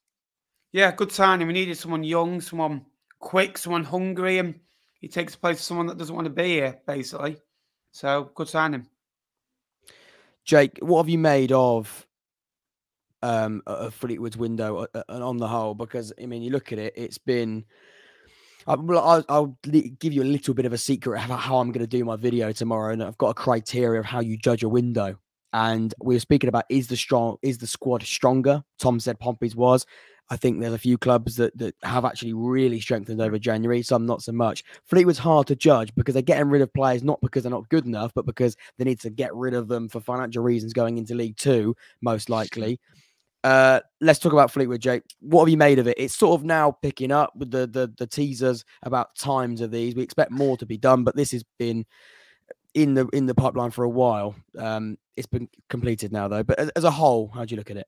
Yeah, I think, and I spoke with Gab yesterday actually on EFL Debate about the best piece of business that Fleetwood have done this transfer window is getting the likes of Brendan Wiradu and Junior Katerna to sign new contracts. You can talk about the ins and outs, but for me, that is fundamental because that's Fleetwood basically saying, for me, from an outside point of view, look, we know there is a chance that we could be playing in League Two next year. You are an asset and we need to protect you as an asset, and we want to achieve a certain fee if you are to move on. And when you look at the players like Wiradu, who's been a very good player for Fleetwood, probably the best player they've had this season alongside Josh Earl and maybe Marriott, and then Katerna, who's a player of a big potential, a lot of potential in the game. I think that was really important. In terms of the incomings, look, Harry Boyes for me is a really solid League One addition. I don't think he is a quality of a player that should be playing for a team in the bottom four. He's a very quality wing back going forward. He's got a wicked eye for a cross. He's very quick, very agile, and has got a wand of a left foot for set pieces. Obviously, Roland Coughlin comes in with great reputation from Waterford, having scored 33 goals. Was it Bennett for Waterford as they won they got promoted last year? And then this Tommy Lonergan we don't know a lot about, and then I won't claim to know a lot about Elijah Campbell, but you also look at the outs and Josh Vella, Scott Robertson, Jack Marriott, Josh Earl. Three of them were pretty big players for Fleetwood. I think Josh Vella was the captain. He, whilst he lacked quality in moments, I think you could always say that Josh Vella tried. I think he always put effort in. You've then got Jack Marriott, who's a natural goal scorer. Jack Marriott could score 20 goals at this level, and for Fleetwood to lose him, I think that's a massive blow. Josh Earl, Nappers bangs on about him being a really good defender. He absolutely is. He's a massive loss. I think there'll be a lot worse defensively for him going. And then Scott Robertson, obviously he headed off down to Notts County. I don't think you can say too much. I don't think he got too much of a look in. But it's from an asset, keeping your asset point of view, I think Fleetwood have done well in terms of, looking after themselves for the future. But you really do sit and think, well, this is a club that are really looking to recruit for League Two. And you, like I say, you do tend to get worried for them. So, yeah, that was a bit of a nice summary for you, Fleetwood. There you go. Planning for life in League Two. From a team that are trying to protect their assets to a team that are buying every bloody asset, Charlton. They're also buying every asset without a manager, which is even more interesting. We're hearing that, and I'm going to double check it. I do trust the chat, but we'll double check it. It is right. Yeah. That Nathan Jones is in the running. This is a transfer deadline day show. Tom, if you could take away his 10-day stint at the football club you despise the most, as a manager, let's pretend he didn't go 10 day. It wasn't 10 days, but it felt like 10 days. Of course, at Luton Town, he was extremely successful. And as a manager coming down to League One, we'll come on to Charlton and their business because they have been very active. They could still do some more before the window shuts. However, let's focus on the manager because that is the elephant in the room. They're recruiting without one. Tom, try your hardest as a manager in the Championship, not in the Premier League, at Luton Town. He proved to be a top-level coach. To come down to League One for Charlton, which, let's be honest, isn't the most stable place at the moment, I think that is an ambitious move. Is it the right one in all areas? We'll have to wait and see. We've thought that with the previous Charlton managers that haven't quite worked out, but it's certainly a big name. I'm not going to say what I think about the bloke. I can't stand him. I think he's probably one of the worst human beings to ever walk planet Earth, but there we go. I think if you take away that element of it as a manager, is it probably the best option that Charlton can go for right now? I'd probably say, yeah, it probably is. I think that, and maybe more of a kind of a point is that when we spoke about this on T-Lop a lot last week, is that the model of recruiting a manager or recruiting players without a manager as a head coach role or whatever you're kind of doing, it always strikes me as a bit bizarre because the manager is therefore coming in, and it's now going to be post-January transfer window because Nathan Jones is probably not going to be announced tonight, or may well be, but the window's pretty much shut. The weird thing for me is why on earth, and we talk about head coach models, we talk about directors of football, what has attracted these players other than the cash to the football club without a manager? Although the recruiting's been good, and I think Knapp has described it as sort of Chelsea-esque in League One, really, with Charlton in terms of obviously both London clubs. It feels a little bit like let's throw absolutely everything at it and hope that something sticks. It hasn't, and I'd hate to think where Charlton will be without Alfie May in terms of their goal scoring record, because they'd be pretty much nowhere, I don't think, and I think they'd be on the floor. And I even go as far to say they'd probably be down there mixing it with some of the relegation candidates at the moment in League One with 16, 17 games to go. Is it the right fit? Time will tell us. Sorry if I went louder, Wardy. Am I sorted now, or am I? Yeah. That's what I would say. I don't like the man. I never have. I never will. I'm not going to repeat what I would say on air. And Jake's gone for some reason. Where have you gone? You are muted. Yeah. Someone muted him, or was he muted himself? No, I can't. I said, who's buzzing? I said, oh, sorry. Who's buzzing? So I can hear buzzing. Someone's got deadline day on. Someone's got news. My phone is next to my well, quite close to my microphone. So I'll move it away a little bit. Oh, it's Fleetwood, yeah. Okay. We've got 3 more. Come on. That must be exciting, mate, knowing that you're bringing some players in. Hey, Wardy. Is that nice, wasn't it? I like the way they've done it. They've got rid of the dross, and it's like, we'll focus on the outgoings. Now we can focus on the incomings. I like it.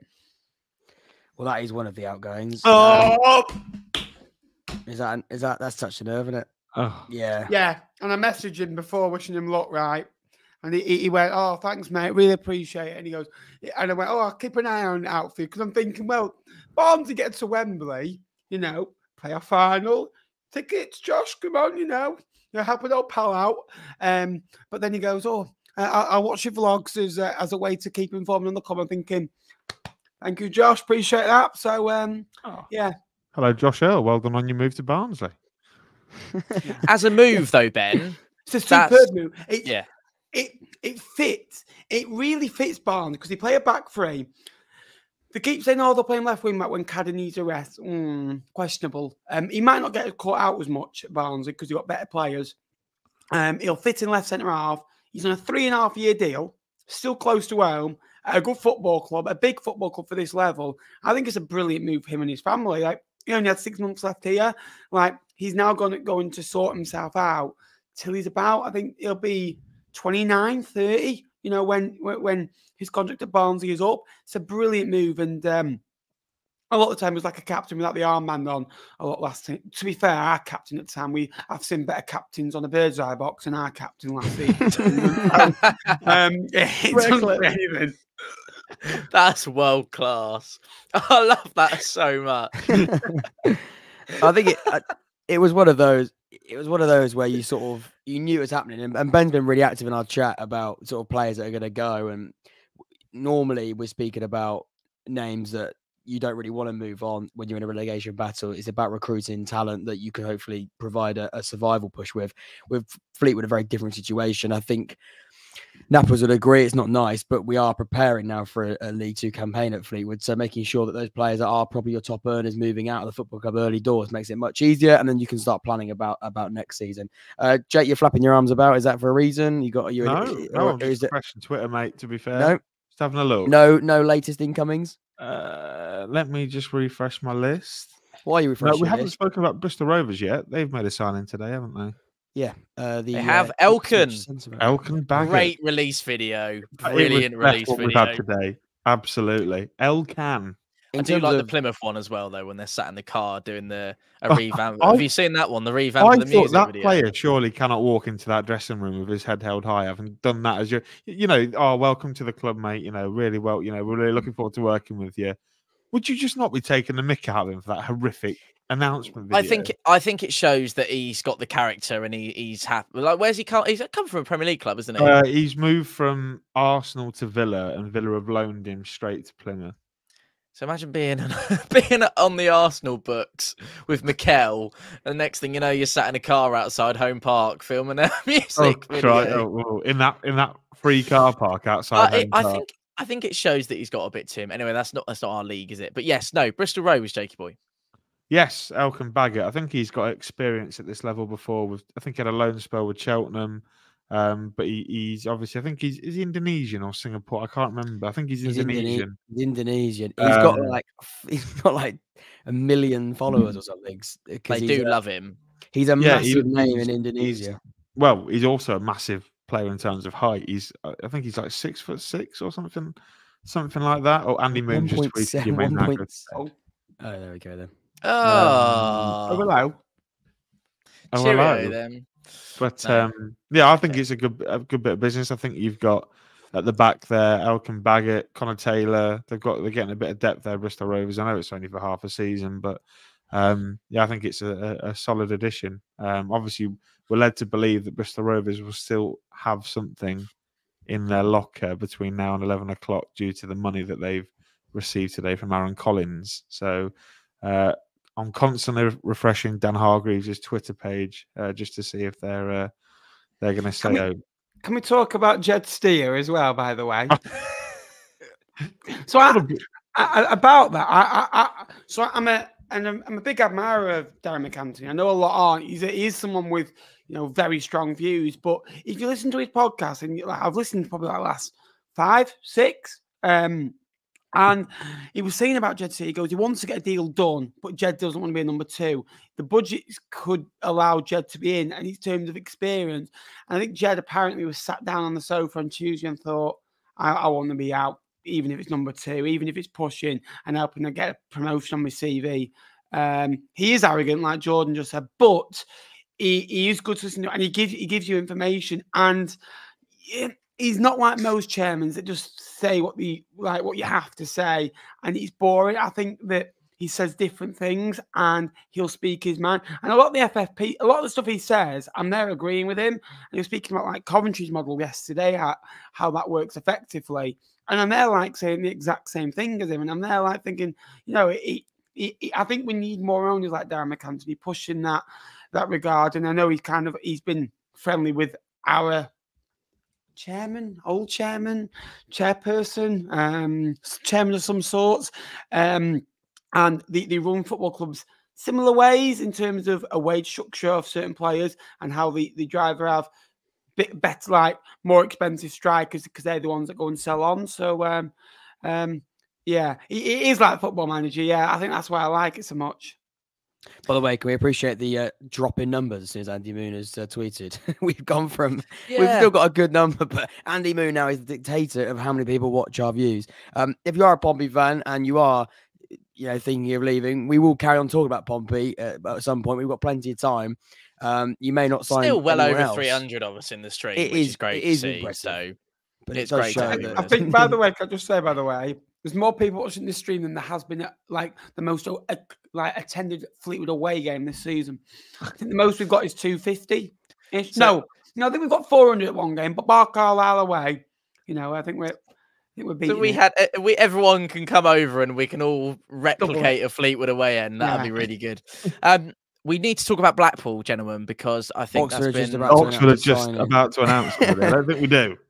We're not going to talk about Blackpool yet, everybody. We will talk about Blackpool. Oh no, we've got a double whammy. T-Lock transfers. We'll start with you, Nappers. Let's start with you, Nappers, because I'm going to try and live. It's Potter. Potter's here to help. From Phoenix Knights. Come on. Does he live under the stairs, Ben? Do you know? Stranraer.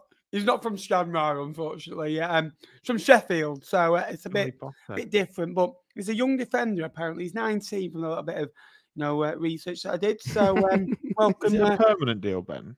No, it's a loan deal, I think, because we got the upsetting news today that Kabongo Shimanga had been, terminated his loan and gone to Boreham Wood. So absolutely get you, Ben. You love it. He was the worst Fleetwood player I've ever seen in my life. Terrible. If Kabongo can play for Fleetwood, so can I. Oh. That's honestly, but yeah, we put another. I think we've bringing 4 or 5 signings on deadline. I think 4 are defenders. I've worked out it's permanent. Probably tells you quite a lot about what you need to know at the minute, doesn't it? Have you signed on a permanent base?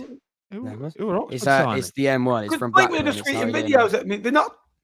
Just tell me the details. I don't care about any videos. It's just this Leonard fella from Blackburn. They normally keep you waiting for 5 minutes for the actual article, don't they? Which I've found has been rather disappointing. Jake, not Jake. Jake, are we actually going to have any Lincoln stuff tonight? By the way, no, I think it's just here for the laughs. We've just Lincoln don't need anyone. We have had a tweet from Lincoln. Hang on. Sorry to interrupt. They've put the M1. Now, there's one road from Oxford to Sunderland, and that is the M1, which obviously would mean Jane Matete. However, to get to Blackburn, you also have to take the M1 as well. So both of the potential rumours have got to take the M1 to Oxford, and they've just put... It's quite a popular road, Wardy. Did the takeaway thing have anything to do with that last one? It didn't, did it? Not really. No. No, so these rumours are not great. Christ almighty, you think... Finley Potter looks like a little protege. He's, 19 and he looks about 39. Christ almighty. While I work out who we've actually signed, Nappers, why is this important for Fleetwood? Why is this addition important? Because you need players. What a shit question. I'll tell you what, I was thinking, right?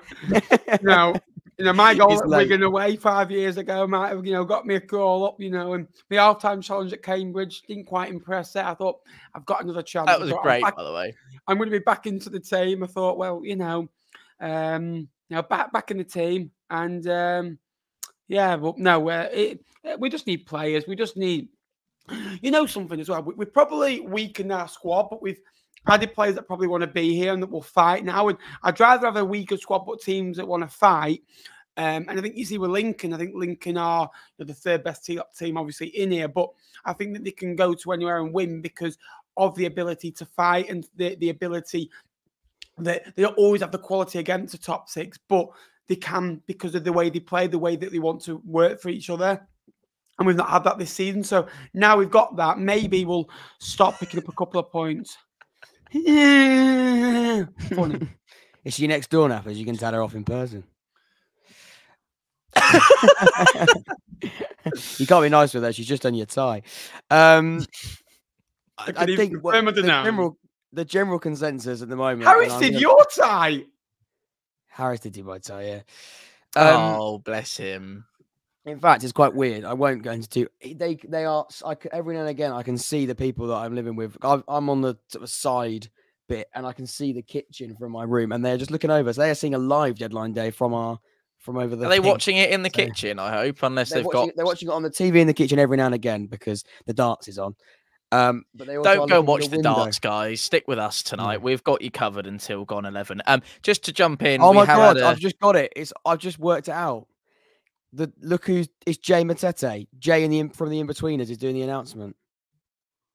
What? That's right, isn't it? And that would no. You're muted again, Jake. He's muted again. Jake, stop muting microphones. Sorry, I was listening because our director of football and chief exec are on a deadline day live stream with the Stacey West. So I was trying to figure out if they were going to tell us we're going to sign anyone. Can I just say, by the way, Lincoln might not do any business, but they've got the best media account in the division. How proud! I think it is definitely Jay Matete. It's Jay from the In-Betweeners doing it, and Sunderland to Oxford is directly the M1. And by the way, that is a huge coup because we were told a midfielder wasn't priority; it was a striker. We are desperate for a striker with that athletic, progressive ability, and I was so sure it's not Jay Lynch. No, I don't think it is. I don't think although, we'll have to wait and see that there's we do need a goalkeeper, so, I'm not quite sure. No, I'm pretty sure that is. You. Okay. Yeah, probably. Yeah. Cool. And that's not difficult. And then, Jake, by the way, if we've got a striker as well on top of this deal, by the way, that's incredible from Oxford. Well, Jez George has just confirmed that we have signed a midfielder, but it's all very quiet at the moment. So, you've just signed him, but you just locked him away in a cupboard or something. He's just gone on and put. We've just signed a midfielder. Take that what you will. I was gonna, before we had the Oxford, and when it gets revealed, then please do jump in. A little bit of boring Pompey news, but because I would imagine the majority of our audience tonight would be interested in this, and I know that there will be a couple. There was a tweet a little while ago, 3 or 4 minutes ago, from Mr. Andrew Moon, who said Pompey had hoped to get one final deal done, but the move fell through at the selling club's end. So nothing to do with Portsmouth Football Club. Fell through at the selling club's end. We don't know which club that was. Hopefully that does become clear. That might become clear between now and 11 o'clock this evening. So stick with us on that if you'd like to know. We'll obviously be reviewing all the deals when things quieten down a little bit. But this just feel like a bit of a pinch point in our transfer deadline day stream because we are all awaiting the news that might be Jay Lynch, might be Jaden Stockley, might be Jay Matete. Who knows? It's definitely not Ryan Hardy because his first name is not Jay. He's playing for Plymouth. Logan is pleased that the bingo card has been ticked. Can I just say, by the way, we've already had a couple of those tonight, which is good to see. We all work at the same office. We've kind of tried to make our studio as synonymous as possible. This is our studio, we should say, shouldn't it? It's the virtual studio. One day we'll have enough of a budget to buy a studio together and do a fella's job, which would be absolutely fabulous. So, yeah, it would be. We are well over, depending on what time we finish, but of regulation time, we are well over halfway through tonight's stream. Good evening to over 300 of you that still join us here live across YouTube, Facebook, across all the different channels and mediums that you can join us on around the world this evening. This is Transfer Deadline Day Live. We are led to believe that, Jakey boy. Oh, no, sorry, I thought that was a finger raise. No, I'll carry on. No. Sorry, I was itching my ear. Apologies. No. Talking about are they going red, mate? Are they going red? Yeah. All the rumours, he just can't handle them. I can't handle it. There's a mystery midfielder. I doubt it is Fleetwood that have pulled out on that one, Nappers. I wouldn't have thought that would have broken down if that was to be something that was going on. But we shall see.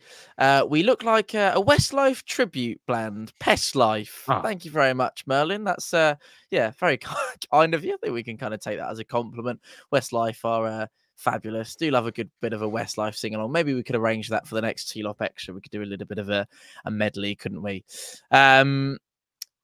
Are we having any news, Wardy, or are we still? No, you do like to drag things out, don't you? I think we are going to probably do it at 2:45, so we can move on from this conversation. Yeah. But I was going to say on top of this, I spoke earlier about Jay Matete being that midfielder we're looking at and that striker. I wasn't convinced that we were going to sign that midfielder because we were told all day that it looked like only one more after Owen Dale. If we can get Owen Dale, Jay Matete, and Harry Leonard in on loan in one window, we've sorted out the winger situation. We've sorted out a striker on top of Will Goodwin and Mark Harris that's finding form.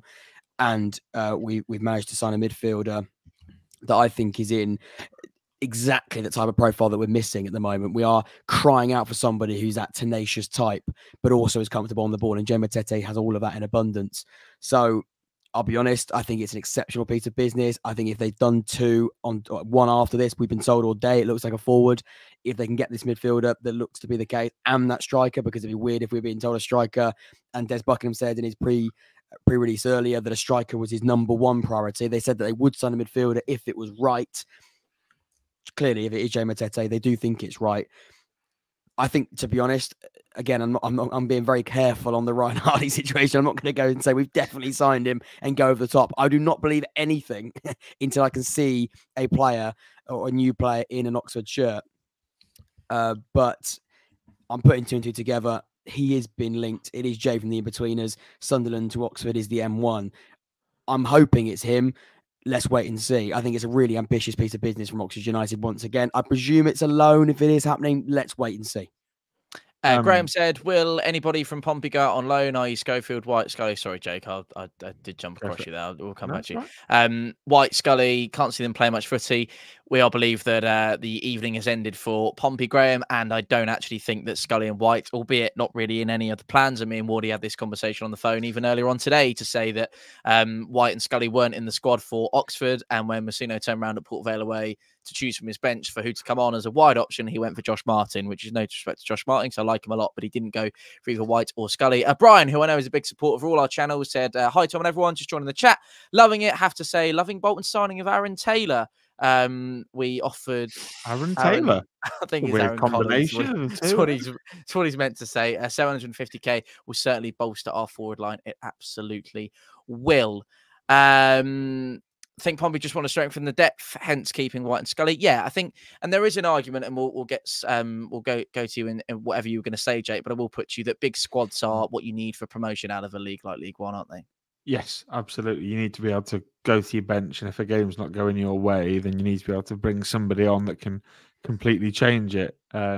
Some people see it as a negative of having too many players to try and keep happy, and you do, especially when you've got good players coming off the bench. They won't want to be sat there. I know for a fact Anthony Scully will not want to be sat on the Portsmouth bench, mate. He will want to be playing for Portsmouth week in, week out. I know him really well, and he won't want to be sat there. I'm sure Gavin White is the same. He's got a good reputation at this level through Oxford.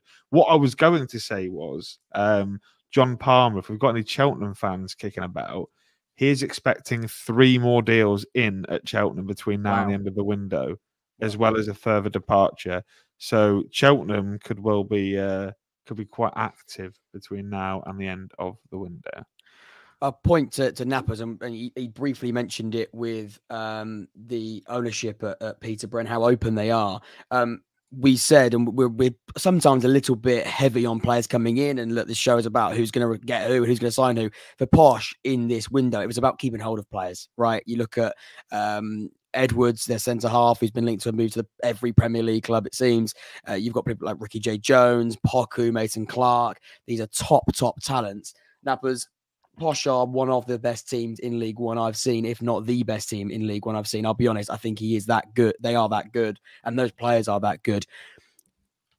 To keep hold of them, that's almost, I don't like saying that's almost a signing because it's not, but it's as good as getting somebody else in, because this window's not just about recruiting, it's about keeping hold of players too. Yeah, and another thing, D-Mac said he values a club at, I think, around about 23-24 million pound, and I honestly think that I came out and recently I said the value of that squad in a couple of years' time will be 50 million pound. I think Ronnie Edwards will go for 3 or 4 million pounds in the summer.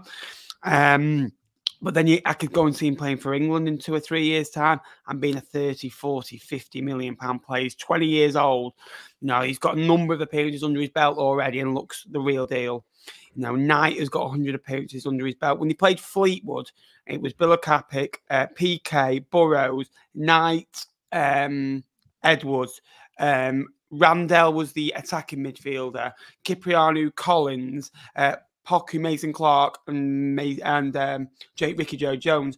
The oldest was 26, the youngest was 20. The average age was about 23.3, something like that.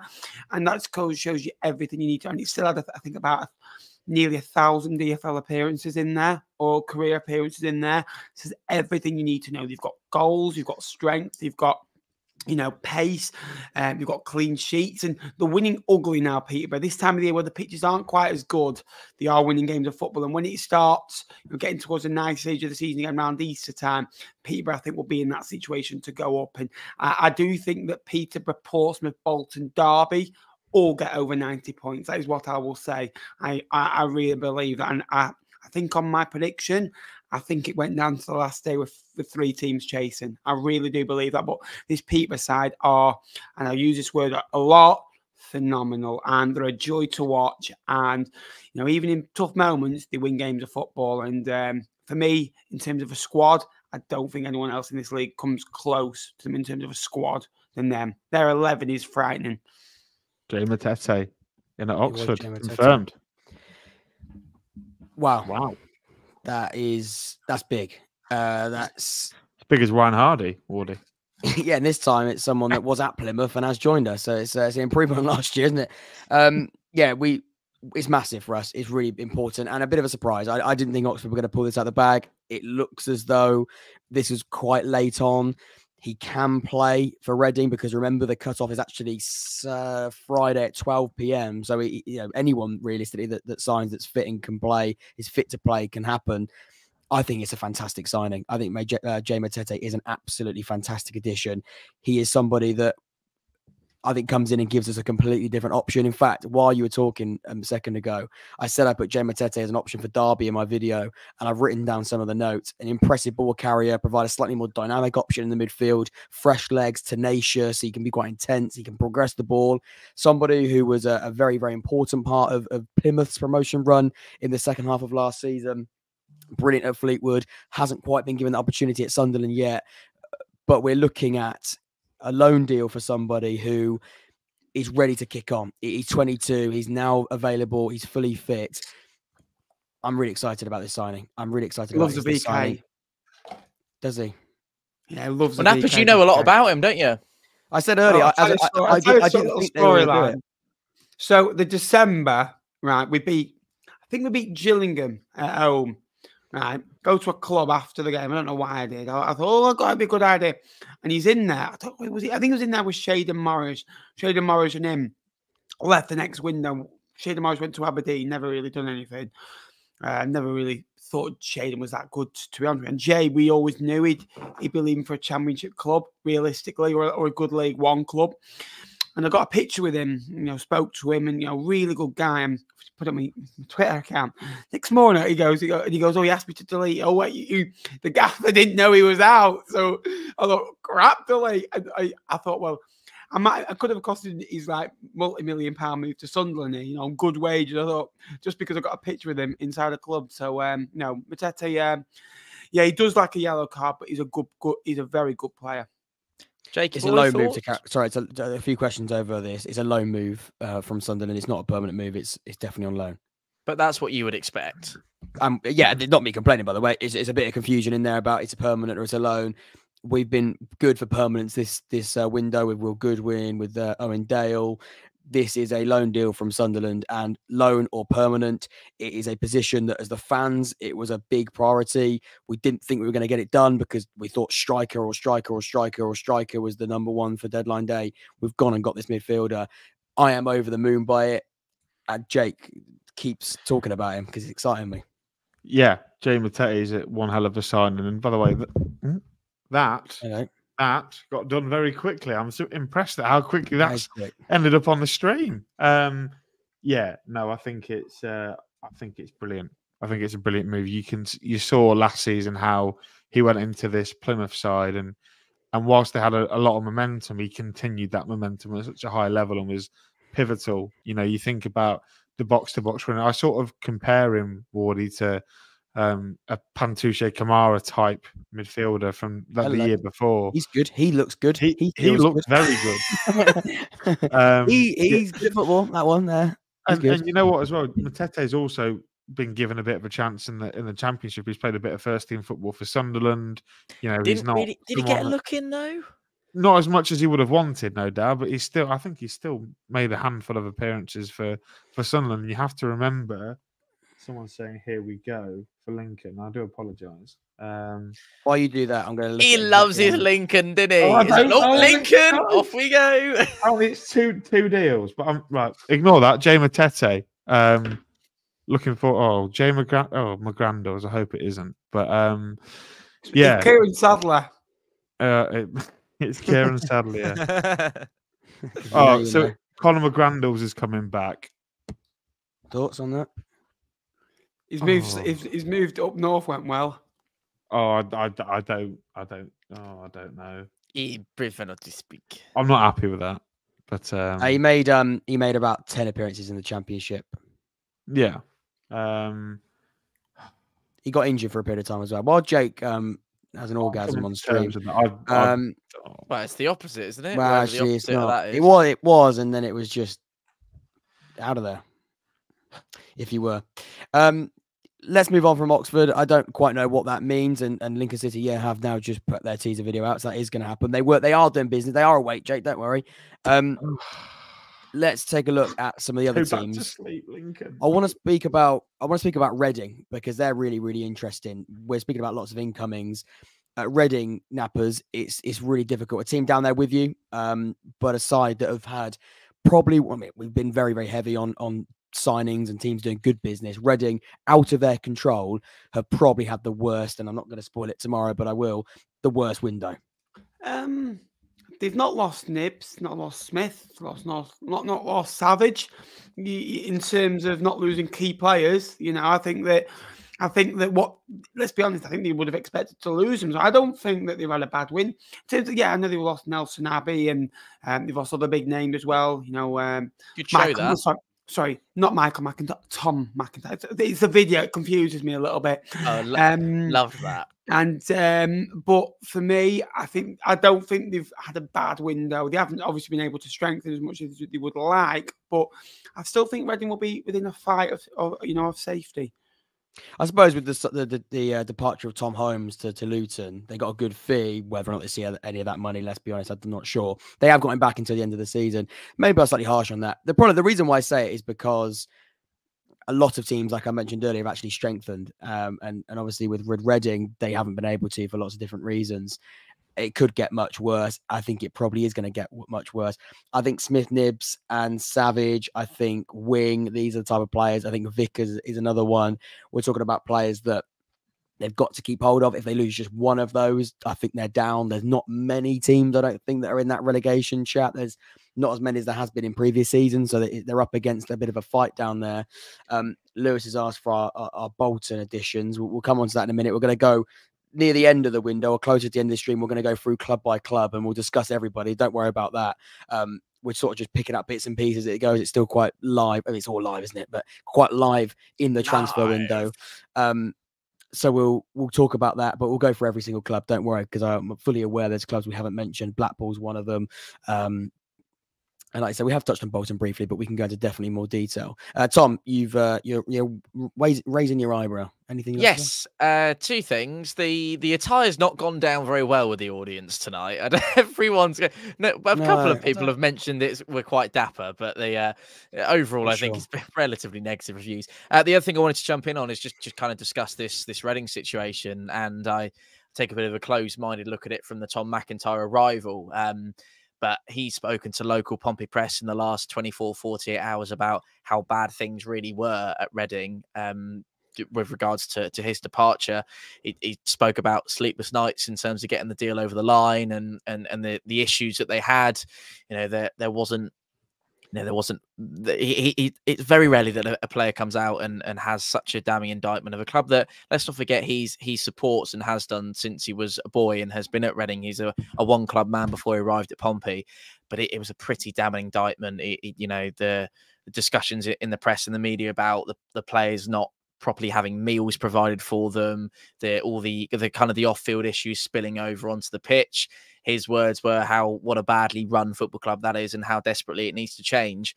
There are obviously Reading fans that are completely up in arms. I know there's a little bit of ongoing of a fracas, should we call it, between Pompey and Reading fans in terms of the pay up Pompey pay up all those years ago. We have got a Fleetwood incoming that I'm gonna try and be as quick on the pulse as I was with the previous Oxford incoming with the graphic for you, Nappers, so you can talk with a reference point. But the bottom line for me with the Tom McIntyre deal, there obviously was a lot of Reading fans kind of saying, "Oh, boyhood club, what a way to leave it." He's going for his wife and kid, newborn baby, new dad, wants to secure a financial future for himself. I know I'm saying that from this side of the blue line in terms of a Pompey fan, and I'm absolutely buzzing because we'll get to him later in the show, perhaps. But Jake's told me of his championship quality that he sees in him in terms of McIntyre. I know you boys will probably have quite a lot to say on him later on as well, or we could even have that discussion now. But I'm absolutely delighted by the arrival of him.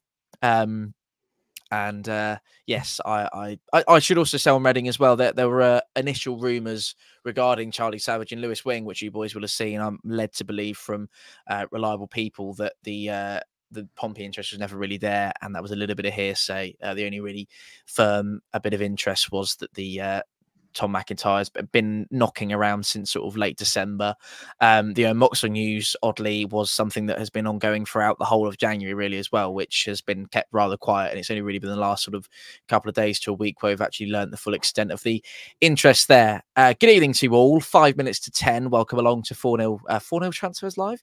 Transfer Deadline Day Live. Well, it's partly 4-0 Transfers Live, but it's also partly the T-Lot boys enjoying themselves. There's still well over 300 people joining us. It's been a fantastically consistent number. Please do stick with us. We're having a great time. Can I have a cup of tea, Harris, please? I'll open the door. Cheers. Oh, yes, of course. That's Harris that he lives in/with, as maybe T-Lot listeners will remember that little bit of a misstep. I'm not joking, mate. I'm not joking. I could really do with a hot drink. So if you don't mind making me a cup of tea, that'd be lovely. Have you got a mug you can put it in? Have you got one? I feel like we're on a phone call here. This is everyone's listening to this, but it's really helpful having someone who is literally next door watch. I mean, this is working out great for me. Ben, if you want to jump in, your mic is muted. Yeah, sorry, I forgot I did that. 4 minutes till signing. So hopefully, happy days. I wonder what it is. Here we've got a double T-Lot announcement at 10 o'clock. Well, we don't know who the Fleetwood one is. We do know who the Lincoln one is. We do know who the Fleetwood one is. It's Gavin Kilkenny from Bournemouth. Oh, right. Okay, we do know it. That's the one that we knew about a couple of days ago. How crap is it, though, when you know about all these signings like 3 days in front? It's like... Yeah. That's why I love the Matete deal, because I had no idea about an hour ago we were going to do it. The best kept secrets. I mean, do you remember when like Danny Ings went to Villa? Like, that was the best kept secret ever. Like, not even his wife knew, apparently. Like, just him, he knew. Yes, please. Cheers, sorry, just asking about milk. No, you don't ask for much, do you? Room service. Wish I had the room service. I might shout downstairs. My door. I want some Percy Pigs. There's no one here, so I can't ask for breakfast. Room service. I tell you what, if anyone from M&S is watching, we would love a sponsorship for your Percy Pig range. We'll do them all. We'll do the Christmas ones. We'll do the vegan ones. We'll brand them all. T-Lot, Percy Pigs. We need to make it happen because we all absolutely love Percy Pigs. I'm not having the vegan ones though. They can. No, the vegan ones are dodgy. I will say that. Or they just try to do like 1/3 less sugar as well. Oh no, thank you. No, it's all. I know we're trying to reduce our sugar and healthy eating and all that. Katie's delighted on the microphones. We all actually do have the same one, Katie. They are Shaw. There we go. They're Shaw. Aren't they? Whatever. Yes, some of us were lucky to part with less cash for them than others, but yes, no, they are fabulous microphones. Yes, we're all absolutely delighted that that we've got them, and we're all sounding great. I mean, it's great that we're all kind of matching for a podcast as well, aren't we? So so that's all good. I don't like this. For the people that don't know, Jake, provide a bit of context about the McGrandles thing, because there will be people watching out there that don't know the history. So McGrandles was part of the really successful team that got to the playoff final and got beat. Stayed the year after, and then he left, basically saying he wasn't going to sign a new contract and he wanted to go back to Scotland because his partner had just had a baby, and they wanted to move back north, back home to be around family. And then a couple of weeks later, he pitched up at Charlton, which to me is not Scotland. So I think he's got. If it is McGrandles, like I say, we don't know. We're going to find out shortly. I think it may be in about 45 seconds or so. But he'd have a lot to do to win over the Lincoln fans, I think. Charlie McCann. This is the other thing. So people think because the club have put up a signature and nobody can make out who it is, whether it's McGrandles or whether it's McCann. I think it's Conor McGrandles because Richard Crawley, the Charlton journo, said that McGrandles is going to Lincoln on loan. Dan Crowley. We're not signing Dan Crowley. No, it's the Charlton. I'm trying to think of initials for you, mate. This is the beauty of a live show is fantastic. I have a feeling it's going to be McGrandles or Charlie McCann. I don't know. And we're seconds away. Well, I to tell you, but he's disappeared. Can I just say, by the way, I'm actually scoring on Lincoln's Twitter instead of my own clubs right now. Oh, here we go. It's McGrandles. Oh, who is it? This is brilliant live. Thanks everybody for sticking with us. It's Conor McGrandles. Oh no! I'll tell you what. On Sunday, I'll come on going. So happy that our club. Best thing that's ever happened to the football club. Yeah, brilliant recruitment team. Best in the league. Our pitch is superb, by the way. I don't like it. What, Jay? Out of interest, why don't you like it? We've just had this conversation while you're in your just doorway, because of the way he left, Wardy.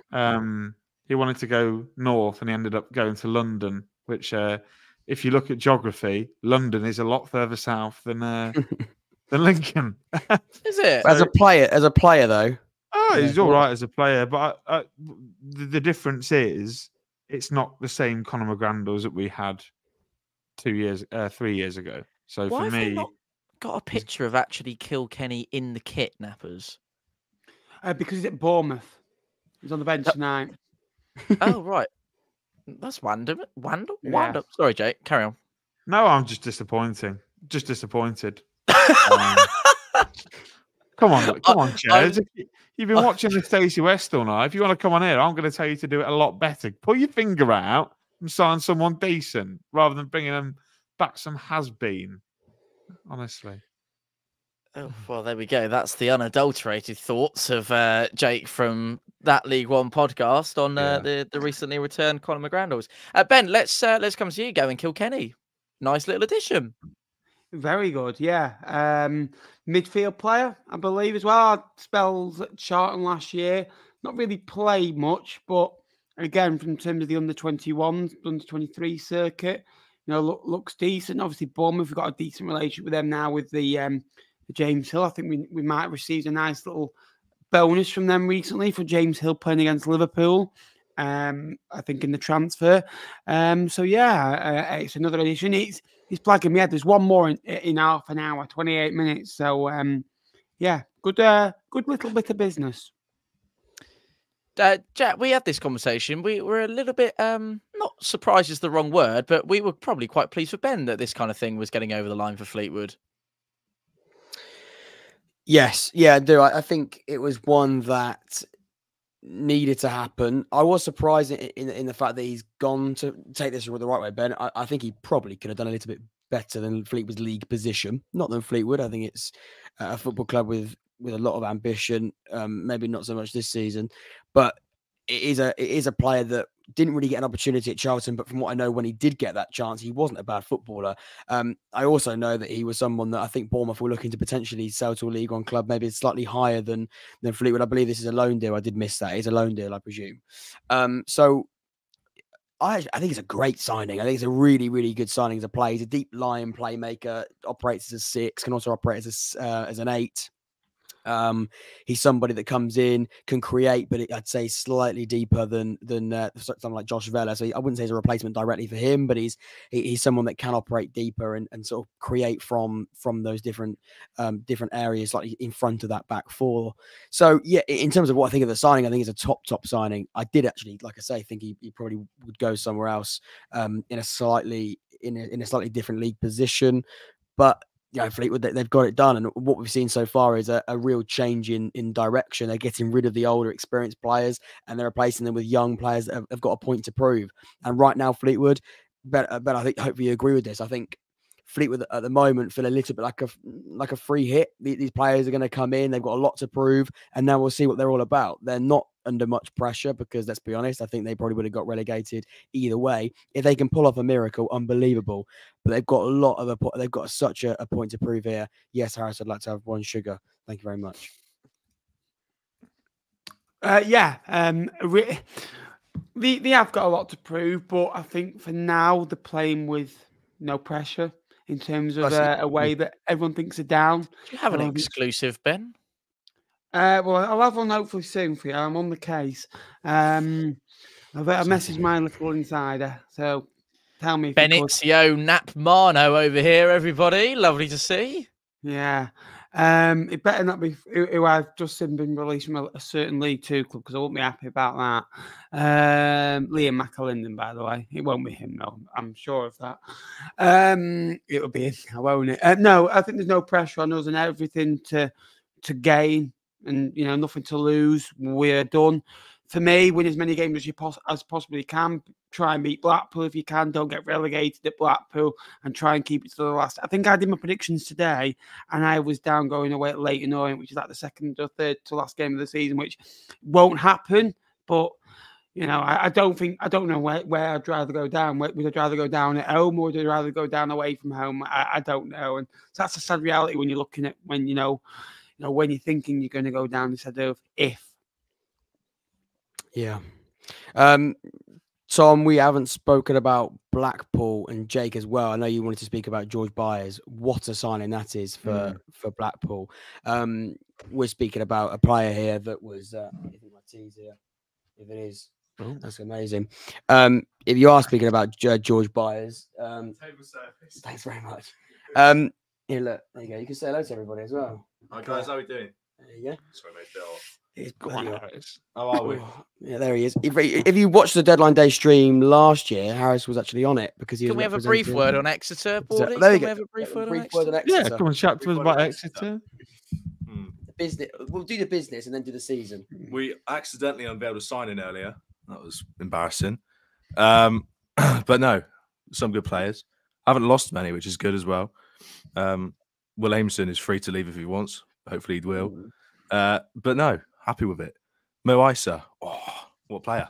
I was interested by Isa because we were linked with him because of the Liam Manning connection. So I think that's a good striker. He's somebody that when you do get him firing, thank you very much, Harris. See you later. When you do get him firing, what a lovely he's a good striker. Yeah, he's a great guy. Great guy. And he's got a lovely cup of tea. We'll come back to Exeter, but to carry on with the Blackpool chat, Jake, George Byers, great addition on loan from Sheffield Wednesday. Yeah, no, I completely agree with you.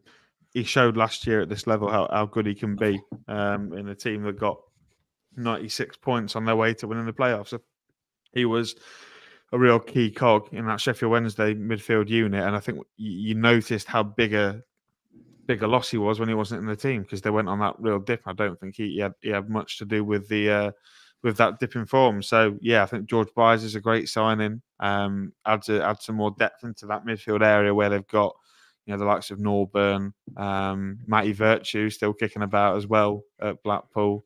So we'll have to wait and see. But also not the only player that they've brought in today. Obviously, Dan Sassy from Burnley has joined on an undisclosed fee.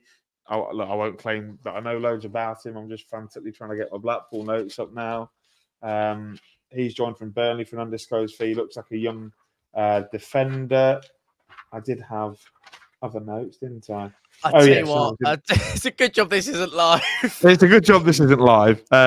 Yeah, One signing that I've had a chat with a Blackpool fan, Callum, about, Ryan Finnegan has joined from Southampton, who I think will go under the radar actually at Blackpool. He spent the first half on loan at Shrewsbury, in a really difficult situation for his first loan. He's a creative midfielder and got rave reviews coming out of the Southampton academy. To Tom, obviously, some apologies for swearing at you, Tom, but dinner tonight as well. I think with a new home at Blackpool, I think could do really well. And then Hayden Coulson as well was a good pickup. He's done really well at Championship level for Middlesbrough. So, yeah, no, looking forward to seeing how Blackpool get on for the rest of the season. They've brought some big players in. Lost Kenny Dougal. He's gone to Thailand, which will be a big loss. But George Byers is definitely going to come in and fill that mould without a doubt. Wardy, anything to say on Blackpool? I think they've done well. I mean, I was looking at their Twitter because I was interested to see what Blackpool fans had to say about Owen Dale leaving. So that was interesting, and they were pretty honest in saying they wanted to get some bodies in. And Jake said in our chat earlier, this is a loan deal, by the way, from Sheffield Wednesday. Is that right? I don't want to get that wrong. I think it is a loan deal, even if it isn't. Yes, it is. It is. This wouldn't have been a cheap loan. You'd imagine Sheffield Wednesday would have wanted some fee with that and a large chunk of his wages covered. They're probably looking at someone saying, "Oh, and Dale leaving, look, they can then cover that with the wages of George Byers because he will be on more money than Dale would have been."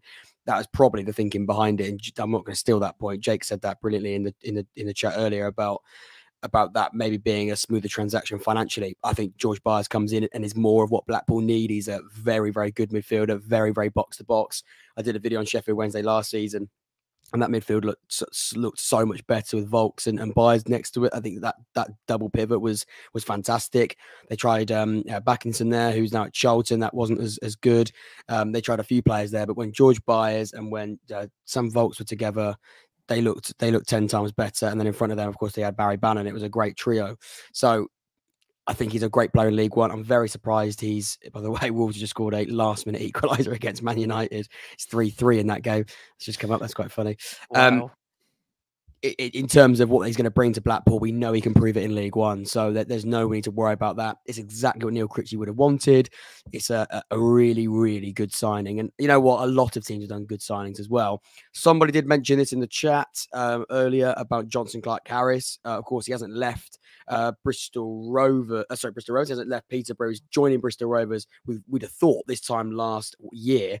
That didn't. Sorry, it was in. That was the most bizarre thing that ever happened. That it was the whole yes, because it was actually the night before the Pompey game, wasn't it, or the weekend before the Pompey game? They're in the hotel on Portsea Island, and then all of a sudden he was off, and then the car turned around at a service station and all sorts. There was an interesting storyline with that, wasn't there? I don't want Nappers to say something he doesn't want to live for whatever reason. But you've been gesticulating quite vigorously over the last couple of minutes, Ben, and if you do want to jump in and say something, your mic's still off.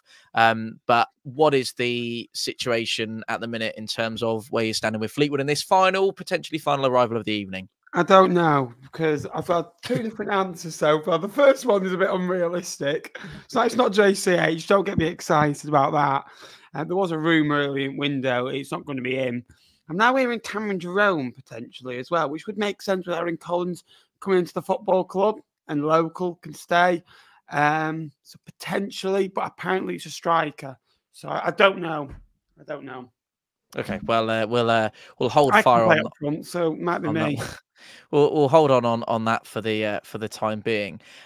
Is now about the time where we perhaps want to go around a few more clubs and just do a few more little catch ups on what we've all seen over the course of today. I mean, we'll probably I know we chatted Mox on at the start of the night, and we were kind of hoping 4-3 Wardy, Man United. Kobe Mainu has scored a 97th minute winner, which is quite fantastic. We did chat about Pompey briefly at the start of the window. I just want to kind of finish up on a couple of things there. I was expecting it to be quite a fun night. Obviously, that hasn't quite materialised. We had it on good authority during the day this afternoon that Sporting Director Rich Hughes was chasing a permanent deal of a, in quotation marks, rising talent, which is very much seen to be looking towards the future of the football club in terms of not looking too much into the here and now. There was also the suggestion that this arrival would be a winger. There's word on the street that it might have been a Crystal Palace under-21 player. Not too sure to the extent of which that is true. Already mentioned earlier on this evening that it was an incredibly aggressive window from Pompey, adding Mox onto the mix alongside Pitt Harris, Lang and Macy. We've seen all three of those already in a Pompey shirt, with one of them scoring what was almost the winner, which we were all absolutely gutted by. I think that puts to rest any issues of a league position slip up. Really, the word from Andy Cullen at the start of the window was very much that the aim was to finish that our January business would put us in a stronger position than we are. Jesus Christ, try that again. Than we were heading into it. They've delivered on that pledge. And that rising talent obviously wasn't meant to be. McIntyre, Lang, Moxon have all captained their former teams as well, Wardy. So Pompey have signed a team full of leaders. They have indeed. I think I've got a good way of doing this. So on Transfer Market, we can go through every single club. So we'll start in alphabetical order because we haven't touched on the first team, I don't believe, when you're looking at the alphabetical order of League One, Barnsley. No, they signed. Yeah, I've got Josh Earl. Obviously, was the most recent one. They also signed Donovan Pines, a centre back from DC United earlier on in the window. He hasn't yet featured for Barnsley. Jake, what have you made of Barnsley's window? We know we spoke about Josh Earl earlier. That's not easy to say. What do you make of it generally? Have they done enough, do you think, to push, and they are in that top six at the moment, to stay in that top six? Difficult because you always want to strengthen while you're in a really good position. You think of Oxford; they have strengthened this window whilst in the top six, and I think Oxford's window is a lot better than Barnsley's. Pines is a signing that's untested over in England. We don't know how well he's going to get on. Josh Earl, I think, will slot in. They've also let Casper Lapata's gone out today, hasn't he, to Port Vale, so that'll be interesting to see how he does there. But for me, for Barnsley, what the main thing was making sure that none of the loans went back. Well, one particular loan in John McAtee, he's been really influential for them. So keeping hold of him, past deadline day today has been massive. But the Barnsley's windows fill me with a lot of joy. Not really. I think they've got a good enough squad as it is anyway. They didn't need to add loads and loads in, but they've added where they thought they needed to strengthen, and they've kept hold of key players as well. Luke O'Connell, like I mentioned, and John McAtee, and Devante Cole also hasn't gone anywhere. He's scored a load of goals this year. So sometimes in a transfer window, we're also, fascinated on who's coming in and who's the next one to come in, etc. But sometimes it really is about who stays and who you can keep at your football club. And for me, but this Barnsley window has epitomised a good window because they've kept all the key assets. Yeah, I think it'd go down as a fine window. It doesn't sound, it's fine. They haven't lost anyone. They've added a player here and there. I'm not over them. I'm not blown away by it. I don't think any Barnsley fans are over the moon with the window, but they are probably happy for the most part. I know we spoke about Bolton, but we'll come back to them. I know we've got to speak about every club, and we will do that as well as Blackpool in just a second. But Bolton, Nappers, with Bolton, they're in a good place. We know with their games in hand, they could be top of the table. But they're in a really, really good place, and they're playing some good football on a good run at the moment. Calvin Ramsey on loan from Liverpool. I mean, last time they got a player on loan from Liverpool that was a right back. Did all right, didn't he? Certain Connor Bradley. Calvin Ramsey this time is on loan from Liverpool at Bolton, along with, of course, Aaron Collins, who you can see on the screen now as well, and Ogbeta, and of course Taylor, who he also mentioned. But generally, to summarise Bolton's window, I think it looks like that's going to be it for Bolton. But I say that in a way that that's absolutely fine from a rival perspective. I think they've done enough. They've had a great window. Ben, to summarise on that. Yeah, great window. The January windows for Bolton in the last 3 years have been nothing short of phenomenal. Brought midfield players in, brought forward players in, brought defensive players in, and just added and freshened that squad up as well. And the loans they brought in this year, I think Magoma has got better. albeit has got better and better, throughout his career as well. It's a good signing as well.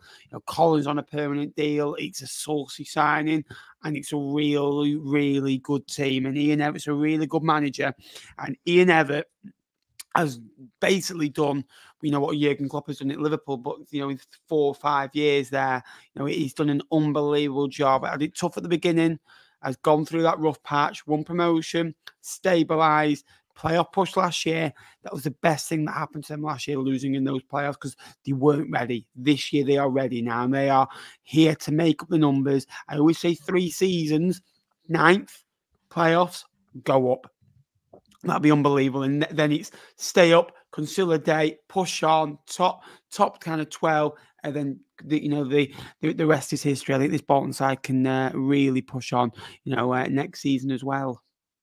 Tom, sorry, he's talking to I believe his father. Is it Andrew? Is that an Andrew? No, it's not Andrew. No, you boys know, but it's not. No, hang on. Come back to me. I'll go to Jake actually on this. Burton Albion.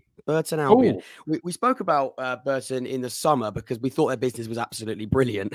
I mean, 2 of the strikers they brought in, Cole Stockton and Gordon, have actually left during this January, so it hasn't quite worked out for them. They replaced them with plenty of loans. You look at their market, it's loan. Hugo, Bowler, Adebomi, Lecco, the 6-foot giant, Kyle Hudlin, also Hackford from Sheffield United has joined on loan as well. They've definitely used the loan market, Burton Albion. I think the idea there is to make sure that they're secure and ready to stay in the league. Of course, we're not looking at maybe the long term with Burton Albion, but it's a sign of a club using that loan market effectively. And you look at geographically where we're talking about, I think Man United, I've spoken a few times about how they like to use Burton as a loan market. Palace also a club in there. Sheffield United. We're talking about established Premier League clubs, which is a good sign for Burton Albion. But Jake, how do you make of them? We haven't spoken about Burton yet. It's been a busy window, especially in the loan department. Yeah, no, it has. They've brought in 6 loanees this window, and you can only have 5 in a matchday squad. So that's going to be interesting that one of these are going to have to miss out every week. And it's going to be Lecco that misses out because he's out for the rest of the season. Is he? Yeah, he's injured. So he only signed like the other day. I know he got injured in training or something. Oh well, season-long injury. So it's not a season-long loan for him. Yeah. There you go. Then there are your 5 players. That's why they probably get so many loans. There's your 5 loans. Yeah. No, ignore that last 30 seconds, viewers. On we go, Jake. Yeah. I was really impressed by Joe Hugo when he made his debut at Pride Park. Really obviously, scored a really good goal. I think in the win over Charlton as well, he made one for Mark Kelm as well. So he's settled in life well at the Pirelli. I know if Hancock's watching, he's a big Ademola Adebomi fan. He's scored hatfuls for Crystal Palace in the under-21s there. I think he's a good profile. Kyle Hudlin, someone that came through at Solihull Moors and had a loan spell at Wimbledon, but he's 6'9". He's an absolute unit. It's very obvious what Burton are going to try and do there with Hudlin. Bowler is a decent sign. I think he's done it at this level before. He's coming from Rotherham. I don't know a lot about this Antoine Hackford fellow that they brought in from Sheffield United today. He's not someone that I know loads about. But you look at the names that they've lost. Besler Barler, Cole Stockton, Josh Gordon, Josh Walker, Charlie Lakin, and Quado Barr also got recalled, which is a big loss because he's done really well for them. He was unreal in the first half of the season. So, it's. I think what they've done is they've looked at the players they've sent out on loan. You look at Cole Stockton, you look at that weirdly. He wasn't good enough for Burton, and that's why they've got rid of him. I think in terms of their squad itself, are they in a better place as a squad? I think they probably are, to be honest. I mean, they look better, and they got players there that have got a point to prove. Cole Stockton did it at Morecambe, then went to Burton. Great signing, hasn't worked out. They've got players now that are young and hungry, and they're loan deals, but it definitely should be enough to keep them up, I think. Yeah, and we, Burton they weren't toothless, but they weren't very good going forward in terms of scoring goals and creating chances in games. It was very rare for them to score more than 1 goal a game. And now you look at the different options they've got up there with Hudlin, Adebomi, Joe Hugo. They've got some different types of strikers that they can utilise for different situations. So I think from a Burton point of view, you'll be looking forward to it. And I can let you know how Burton go on the next T-Lot Warder, because that's where we are on Saturday. I'm looking forward to it. Can't wait for that insight. Blackpool were the next team. We missed out Blackpool by accident. I say by accident. I avoided it because we've touched on it quite a lot, and I wanted to go to Bolton. But yeah, Blackpool will come to. You don't even need to go to Bolton as again, do we? No. We've done Bolton. So I said we we've have done. Bolton. Oh, I see. Sorry. That's why I skipped to Bolton instead of going to Blackpool. Cool. Also, I got a bit of news for you. Oxford United deals are done. So no more on that. So we can go to bed. 2 out of the 4 out the running for the night, boys and girls. We still have and to be honest with you, flanking us. People will sort of go, oh, but wasn't a striker on the list. If you'd have told me a striker or a midfielder, I would have said a midfielder over a striker, simply because we've got Will Goodwin in and we've got Harris. We've got a player that I think we needed more. So over the moon with that. Let's move away from Oxford. Nappers, you give. There's a look between Nappers and Jake. Is there something we should know? Is this a breaking deal?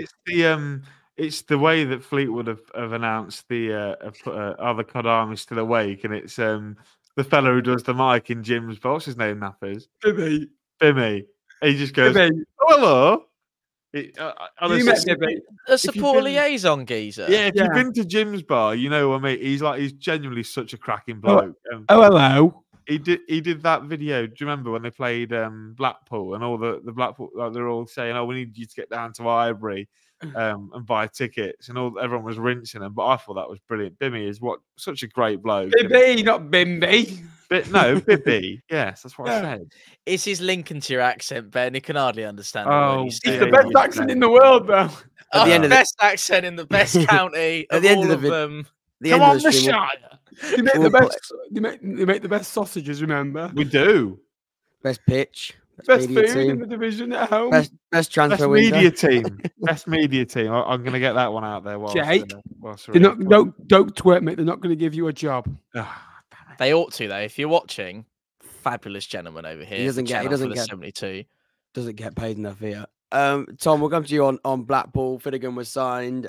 Coulson was signed. I know we mentioned Blackpool. They are pushing for that top 6. Do you reckon they've done enough in that January window to secure that spot? They've got to chase a little bit, but in terms of players they've lost, the biggest one probably is Owendale. Other than that, they're not too worried. And Jason Weir ending his line, he didn't do too much at Brighton. He's gone back out somewhere else. So they're not going to be They're not going to be too concerned about that. He didn't really rip up any trees. But in terms of incomings and their squad now, they've got a chase on their hands. What do you think? Thank you very much to Son Jo for describing us as professional. That doesn't happen too often. Jesus. So thank you very much indeed for that. Bit of a push there. Yes. So the good news about Blackpool situation is obviously without losing the Owendale thing for me is a bit of a strange one, really. I wasn't expecting him to go out, really. I wasn't expecting him to leave. I wasn't thinking that was going to be the case. And the other thing is, you know, you just kind of sat there thinking, well, why? Was it a player-related thing? Because he was playing games, wasn't he, Owendale? And it's not like he kind of wasn't in their plans. Have we got some Charlton news, Jake? I think it's Todd Kane. I'm not overly sure.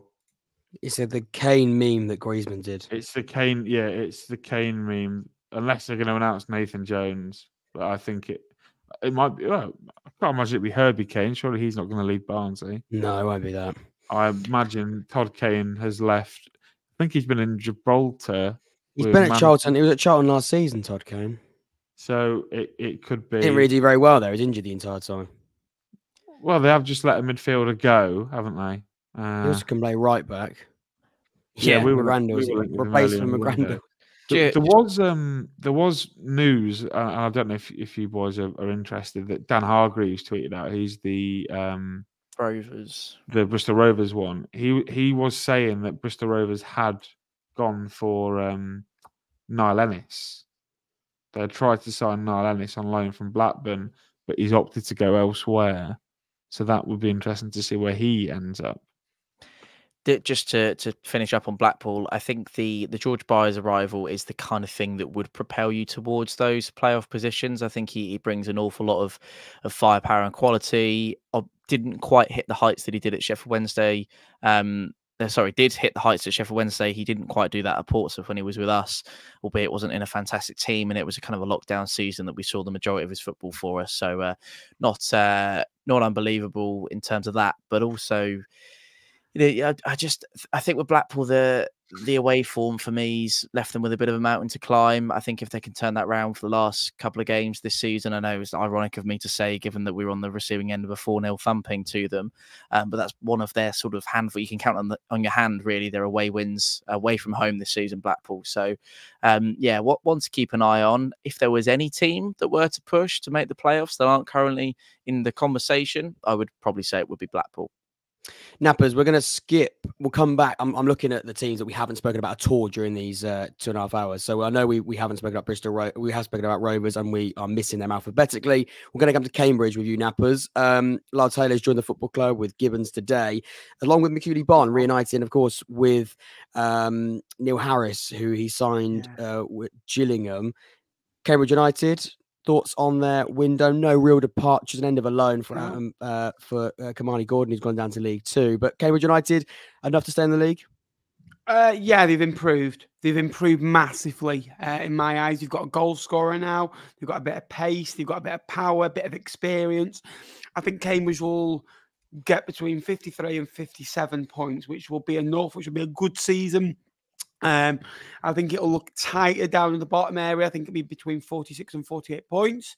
And Cambridge have improved. And I think that's mainly down to the manager as well. I think talking to Mark Bonner, I was waiting for Phil Catchpole at Wycombe, who's one of the best in the business, by the way. Really, really good guy.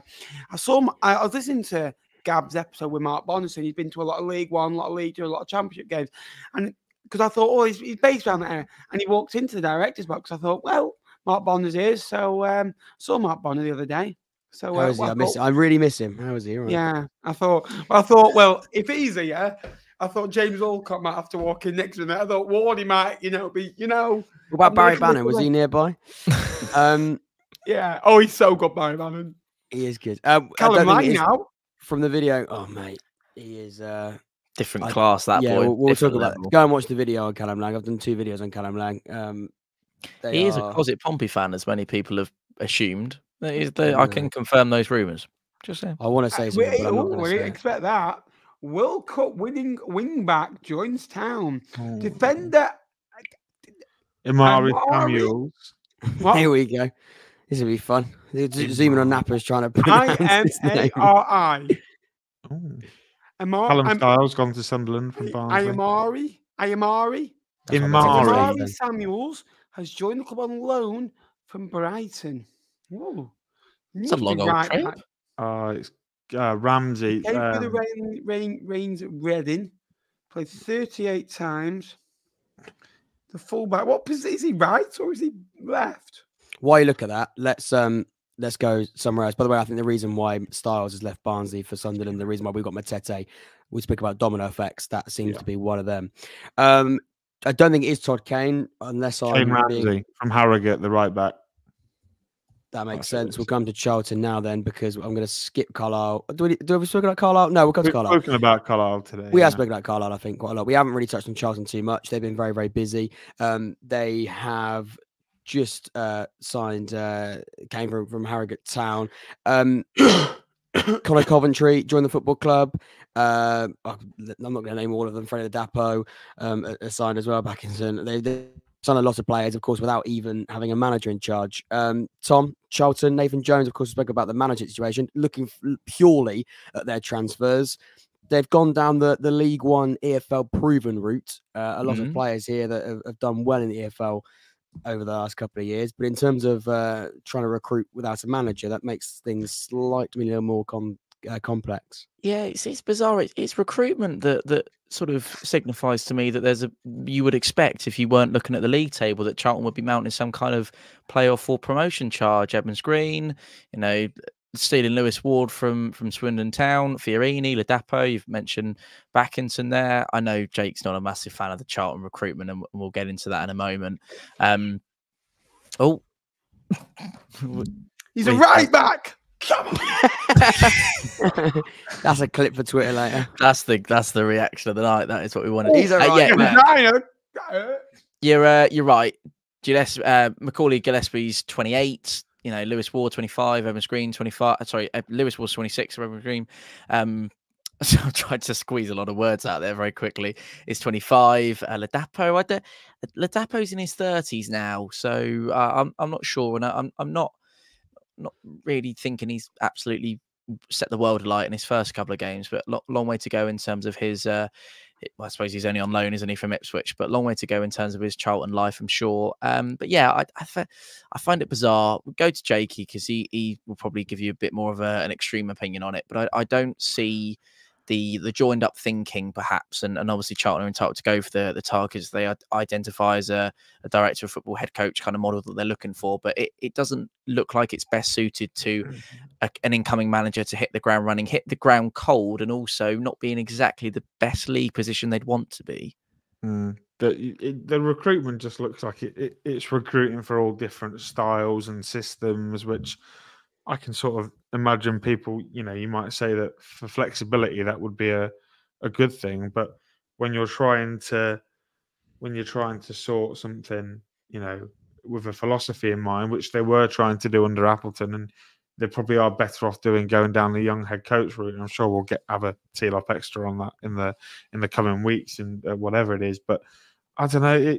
They've spent a lot of money. They panicked. There was a whole lot of rumour around Clark Harris, and he was clearly the number one target in terms of they went after him. It looked like, reportedly, according to the Charlton journos, that they provided a very good contract. And Darren McCanty, I think, has backed that up on his podcast and said it was a good deal for Jono, and he decided not to take it. And from that moment on, I just feel that all the recruitment that Charlton have done have just looked panicked. It's like, how can I give you an analogy? When you go into let's say, do you remember all the hype around Prime, right? Yeah. And you wanted to go into a shop and you wanted to get like the new flavour of Prime, right? And you panicked, and then you saw the other Primes are on the shelf, the ones that you've maybe disregarded and maybe thought, what, we don't really want them, but we'll have them because it's Prime and it looks really cool. Let's get all them. And to me, it looks a bit like that. I mean, at one point they were linked with Uche Piazza at Port Vale, who's not torn up any trees at Port Vale, who was at fifth bottom of the table. So, look, I can see individually that some of the players are quality. Look, Connor Coventry has got to the playoffs in this division before. He's won a Europa Conference League. Romani Edmonds-Green has got a promotion with Rotherham on his CV. Fiorini's been decent at this level with Lincoln before. Freddie Ladapo scored 15 goals last year. Tyree Backinson has been promoted. I can see what they're trying to do, but it just looks like you've got spag bol in one part of your plate, fish and chips on the other. You've got I don't know. Neville. You know what I mean? It just looks like a. It's not on David Brent with the tie on as well. Has anyone ever been to Cosmo? No, not Cosmo. I have. Yeah, I won actually. Had to close down because it had rats. But well, maybe they've got a rat on the plate as well, Wardy. Yeah. It just looks like a mix of everything, and it's not something that fills me with a lot of confidence. But if they can get Nathan Jones in, that might well, make me a bit more bullish on Charlton. But yeah, we need to rattle through teams, by the way. By the way, there's. Yeah, we've got we're only on C. There's plenty more to come. By the way, we've got 101 people watching on mine. If my math is right, that means we've got 100 and how many on yours? 103 on mine. If you hover your cursor over the 291 at the top of your screen, you can see Wardy. Oh, okay. Ooh. He's only learned that 2 hours and 36 hours minutes in. 103 on mine, 183 on yours. If you could leave a like, I'm on 80 likes. To get over 100 on both of them, you probably already hit 100 likes. I think you probably have. Leave a like, whether you're on 100 or not. But if you, by the way, John Palmer coming on to Cheltenham now, still not done at Cheltenham. So we'll come back to Cheltenham when they're done. That makes more sense, doesn't it? Derby, we've touched on. There isn't much more to say. Corey Beckett-Taylor, Adams has joined the football club. No departures of note. Harris did give us some insight into Exeter. I think we could touch on that briefly. I think Ali from Halifax is a really, really good, exciting, more raw option, but I think he comes in to fix that Exeter mould. He's definitely an interesting one. Ben Purrington, a left back from Ross County, is that experience, and again, that Scottish connection with Gary Caldwell as their manager. Mo Issa on the loan from MK Dons, hasn't worked out at MK Dons this season, but a proven striker in League One. He's 29. You get him firing, that could be massive. Ryan Woods joined on loan from Hull City. that one was interesting because he hasn't actually been fantastic since the Ginger Perlo title that he was given quite a few years ago now. But that's a loan deal from Hull City. In terms of mobility, maybe not up there. Experience for Exeter at this point in the season, that could be huge. Are you laughing at Dylan's comment, Nappers? I think he is, yeah. Don't turn this off for the darts. There's plenty more still to come. In terms of departures, no real ones to note other than Trevitt being recalled by Brentford, but he did have an injury. We'll come back to Fleetwood. Is that business all over, actually, at Fleetwood, Nappers? We can wrap up Fleetwood. I just got told don't go to bed, so... Yeah. Okay, no, then we'll come back to Fleetwood later on. We believe Leyton Orient is done. Jake on Leyton Orient or Tom, you choose. We'll go to Jake on this one, and then Tom, you can take over on Lincoln. That'd be quite interesting.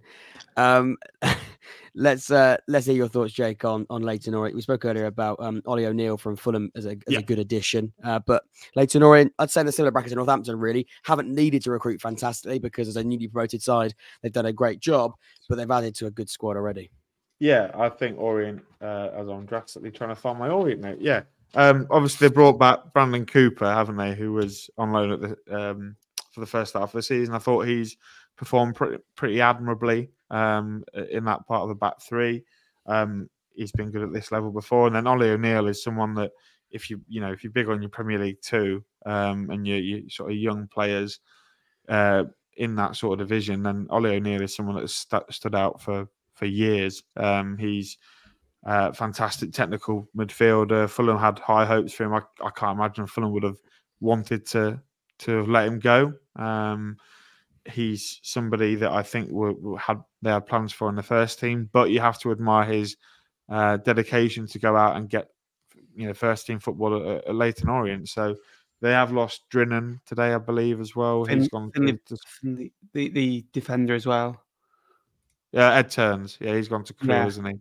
But yeah, it's been a good window, I think, for Orient. They didn't need a lot. You look at the league table, they're sat 10th in Sky Bet League One. A really good season for Orient if they can finish there. But they've got the likes of Dan Adji coming into the team now. You've got Idris El Mazouni performing to a high level, Raul Satoru as well. So I think Orient can be happy with their business. They're just adding to what they've already got, and O'Neill and Cooper will certainly do that. I've just had a thought. We'll come back to Lincoln at the end because we believe they're not done, and we'll summarise when we say our goodbyes on the clubs that we support. Northampton, I think we've touched on. No more business there. I'm being told Bristol Rovers are about to sign somebody. They put the lightning Orient as it goes. Are they? Okay. Lightning emoji for Bristol Rovers as well. I'm not quite sure who that could be. They haven't been very... well, they haven't really given us too much on that front. We'll wait and see. Peterborough, Tom, not much to say on that. We touched on it. We haven't touched on the loan signing of, let's give this a go, Michael Alagabi. Michael Alagabi. Ooh, give that a go. Nappers, I'm not coming to you, mate. Don't worry. Michael, he's on loan from Brett. He's a winger. And I think the general consensus of Peterborough is that I thought that they might go with a fullback because Kaios has gone back to Rotherham. They've gone with a winger. Can I go with Michael Olakigbe? You can. That's the most convincing pronunciation. No. Peterborough. Yeah. Okay, wait there. Right. While he looks down pronouncing the name, Tom. Apparently it's Olakigbe. There we go. Not a huge amount of business, but we spoke earlier about keeping hold of their assets. Peterborough, to summarise, looks like it's going to be the window shut for them. Good window, all in all. Yeah, I think so. And I completely echo Napper's sentiment about Darren McAntony being such a ruthless operator at this level. Love him or loathe him. He's very honest and open about what he does and how the club operates. So I think maybe some people think to the extent it might be a little bit too open. Maybe things are a little bit too broad at Peterborough and people know the ins and outs of it.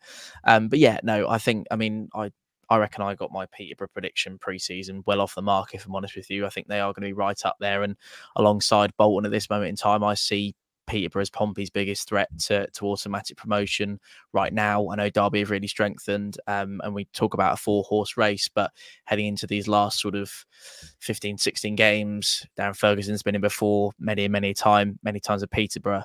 There's a lot to be said for them. I think they're going to have a really exciting run in towards the end of the season, and I'm looking forward to seeing how it develops. So, Jake, you got an update on the pronunciation, or are we going to just go with that?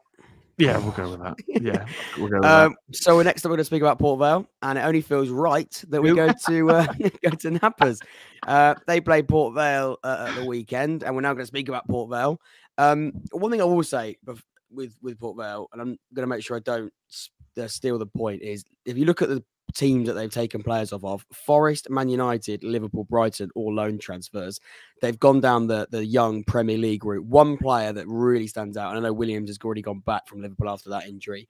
Jensen Weir hasn't quite done it yet in League One. Daniel Gore is a massive, massive addition. Nappers, Port Vale's window. Jensen Weir did it in League One last year for Morecambe, and I kind of think Blackpool maybe was a bit of a step up. In terms of League One, he's probably gone from being a star player to being on the cuff of a squad, and you saw that. I actually thought he was better than a lot of the midfielders Blackpool have. One being Tashanoglu Booth, who I know Jake knows a lot about. He's just been released from Blackpool. Gone to Portugal, mate. Yeah, he's gone to Portugal. Yeah. What a boy. From Blackpool to Portugal in the space of 24 hours, eh? Lucky boy. But no, Jensen Weir, I think, is a good signing for Port Vale. And they've already got a good squad. I just think, striker-wise, they're a bit light. They should never let, and I still say the same about Fleetwood, should never let Ellis Harrison go. And I keep saying that, keep banging the drum about that. Loft wasn't a good, I think they signed him on deadline day last time, didn't they? Because Bristol always let him go and didn't get the JCH deal over the line. I think it's been a good window. They've kept the players, and again, Port Vale will be just fine. 53 to 57 points as well. They've got 2 games in hand. One of them is against us, so they've still got to play us twice. So yeah, we'll play Port Vale. Yeah. The final thing on Port Vale I would say as well is let's find his name so I don't get this wrong. Our Blaster has obviously gone back to Sheffield United. I know that was an injury. Divine as well.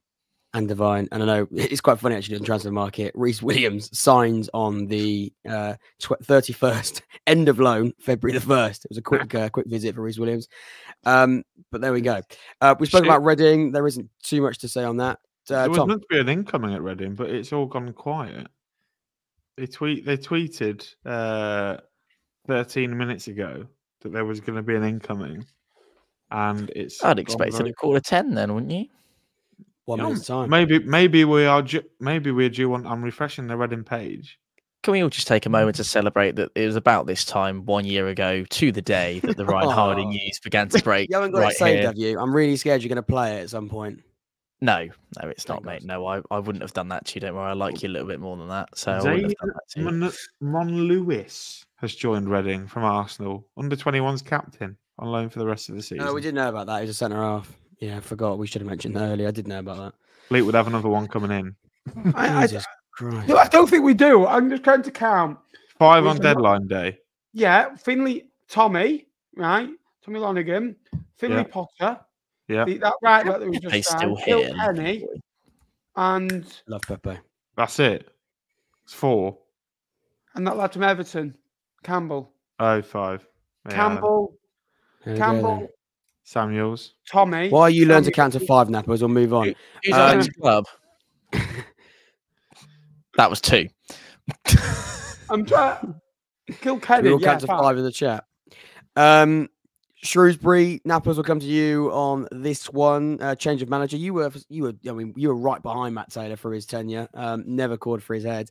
But there's since been a change of manager, and they've got a new one in who, back in Hurst. He's done very well in his first game away at Northampton. In terms of players that they've recruited over the period of January, they've done okay. They've lost a few players on loan, but they didn't really rip up any trees. A few injuries in there for those. A few loan deals, not very busy, not overly inspiring, but I wouldn't say they're the worst window. It was all right. Yeah, Shrewsbury are a club that don't often need to inspire you, to be fair. They get the job done and they do it, in their own way, and they don't really need to be, talked about that much. Matt Taylor, I saw it with Brown last year where he got results. The football was awful, and they needed just to go on a poor run, and then the football can't be questioned. The football at Peterborough away, I think that was the game that got him sacked. They went 1-0 up. They were horrific. And I mean, I watched 45 minutes of that game back. And wow, it was awful to watch. And plan A, and if you win like that, you get no complaints. As soon as you start losing, Christ, there's questions asked. I think they lost 7 out of 8. Against Northampton looked a lot better.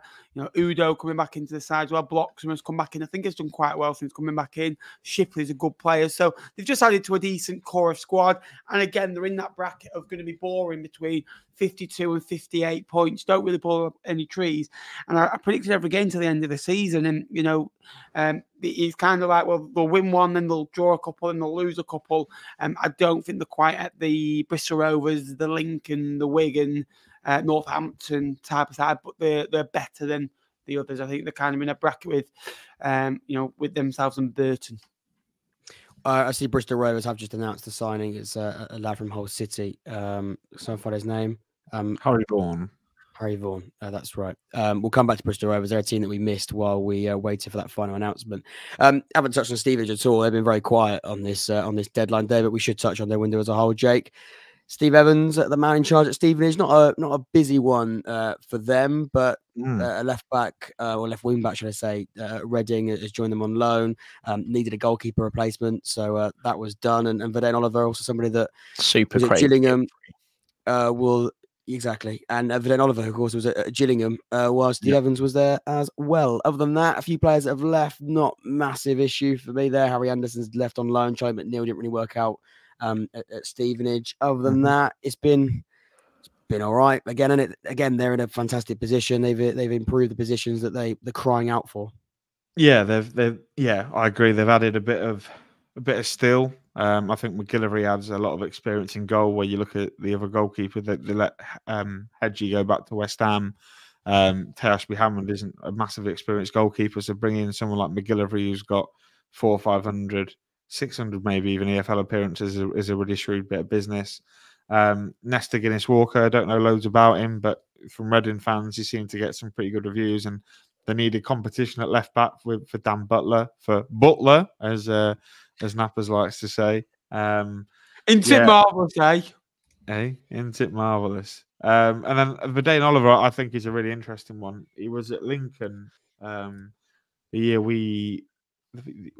we first got into the conference, and he scored a hat-trick away at Hyde United to keep us in the National League, which was quite something, and hopefully it's not a sentence that you boys have to say ever.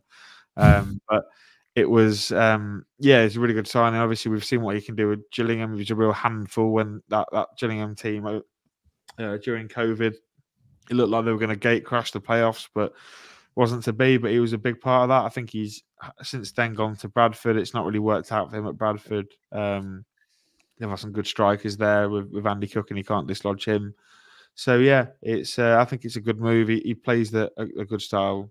He plays the right style of football for Steve Evans, and they're just ticking along. Stevenage, aren't they? Bringing in players that are going to improve them, and fair play to them. They seem to be doing just that.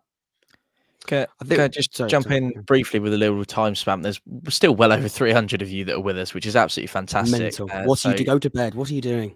No, don't go to bed. Stay with us for the next 10-15 minutes. All right, Andy Moon. And we'll keep going, and we'll wrap up on all the bits and pieces. If there is anything that you wanted to ask in terms of not necessarily transfers, but anything that you've ever wondered about, Mr. Jack Ward, Mr.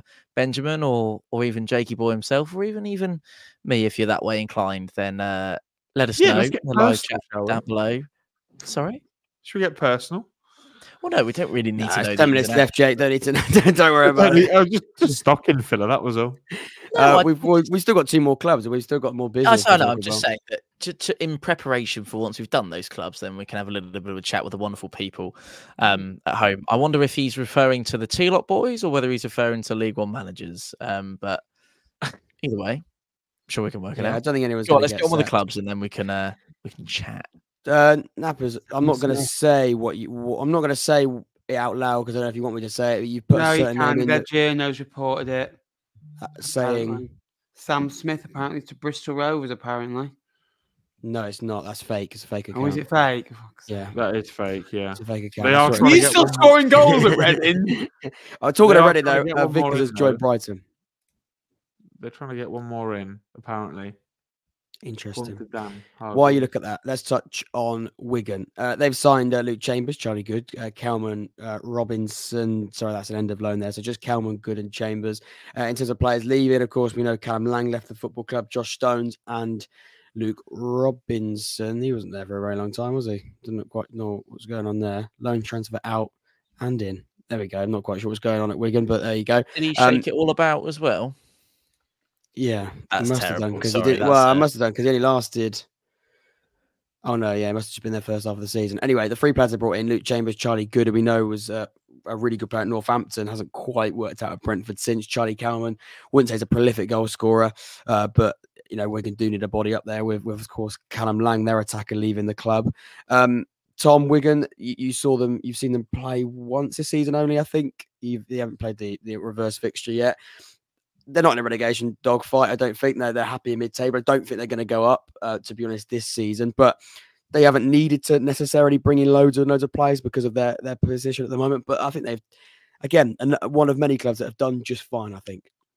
Yeah, I think probably it's more of a big headline grabbing outgoing story rather than any incomings at Wigan Athletic for this January transfer window. Obviously, a long-time servant of the club, Callum Lang, who me and you both saw in the flesh, is absolutely world class and has really hit the ground running already, which is great to see. And yeah, I mean, I think that was handled in the most amicable way it probably could have done. About the right time for club and player. Obviously was sort of coming towards the end in terms of his time. Sorry, I'm just reading something on my phone. Coventry have agreed a deal for Peterborough winger Efron Mason-Clark, which is rather exciting. Surely. Sorry? Surely Peterborough aren't going to let him go now without... No, D-Max said unless it's a big... No, it's a loan. I've been reading that. It's a loan to a point where they can... Sorry, he can go come back there on loan. To the end of the season, so they must have agreed a deal now. But he's going to finish the season at Peterborough. But still, rather exciting. That's very, very late on, though, isn't it? Yes, it is. Well, we've 7 minutes to go. That news is breaking. 6 minutes to go. You can sign paperwork for an hour after, I believe. You can, but we're not staying here for an hour. No. We're not going to wait till Coventry officially announce it. But just to clarify, there, of course, there are 6 minutes to go, but that deal hasn't got to necessarily be signed and sealed. But yeah, no, Callum Lang, obviously the big news, and when you've done various videos on him, we've spoken about him a lot on 4-0 here as well. You mentioned Kelman, Good, Luke Chambers, obviously a bit of a development loan from Liverpool's under-21. But I think probably the big one there is Charlie Good, isn't it? I think that one that comes in and as you say, it's a little bit of a nothing season for Wigan. But, and we should mention this as well, very much 40 odds away with that points deduction at the start of the season. This could have been a very, very different season had it gone slightly differently for them. So we give them massive credit there. And on to the Wanderers we go. Nappers, we'll come to you on Wickham. They are technically in a relegation battle. I don't think Wickham are going to go down. I don't think they are in there. But if you look at the points, you can't move away from that, and their form this season, it hasn't been great. But I look at their window, I'm actually quite impressed with the players they brought in. Matt Butcher stands out for me from Plymouth. He is a really good signing. 26 at Plymouth. He was good there, and I always sort of looked at that and went, he could, we've spoken about bringing in a defensive midfielder. Someone like Matt Butcher, who is that type of caliber of name in that area, I think is a really good signing.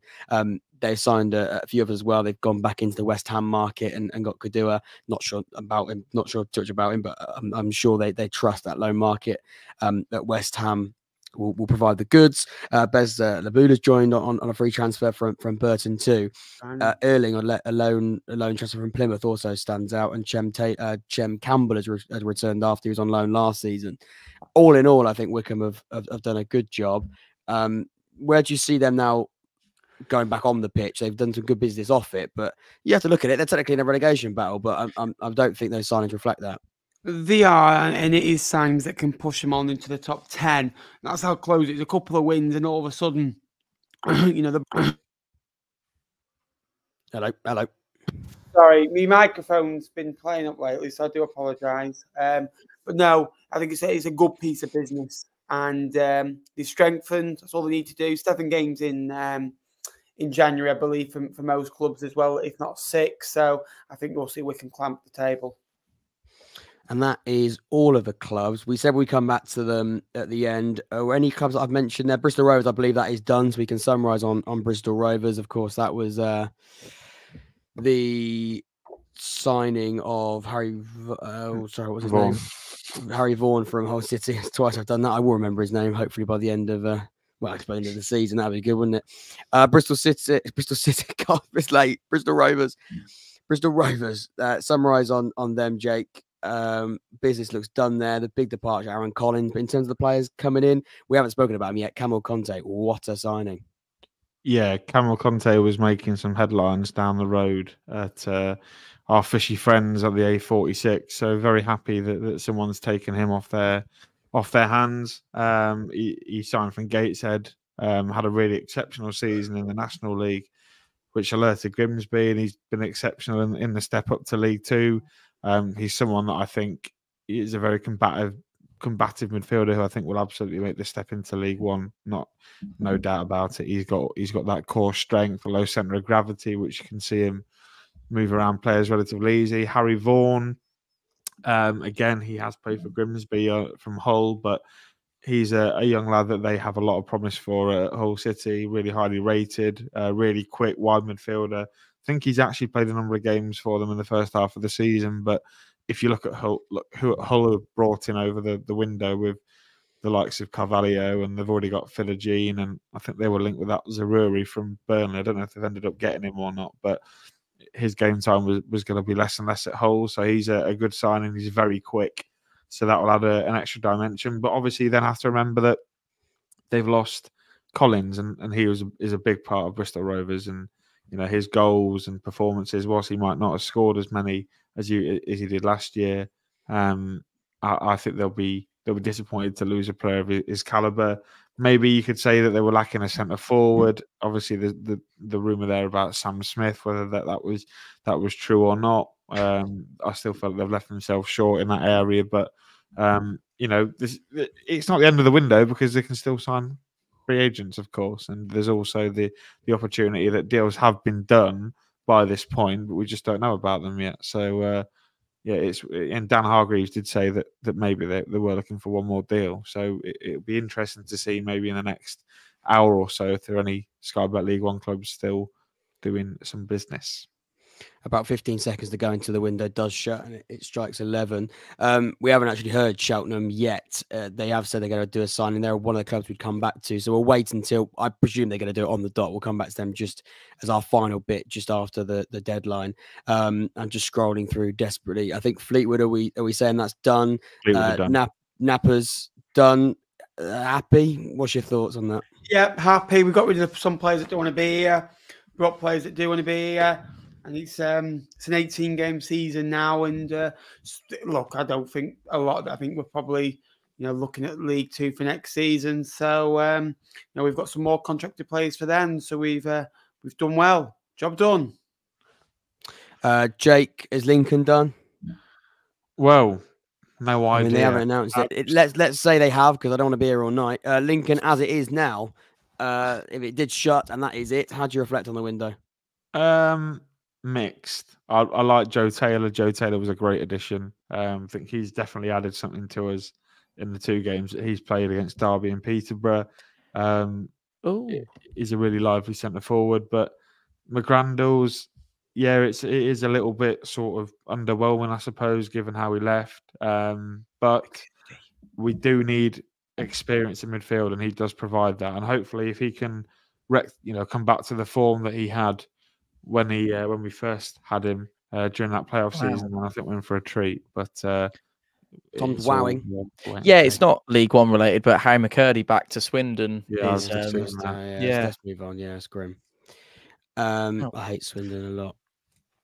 Imagine your nearest rivals being Swindon. Come on, is it not Reading? Jordan Thomas. Well, it's Reading. It's more. Let's not get into this.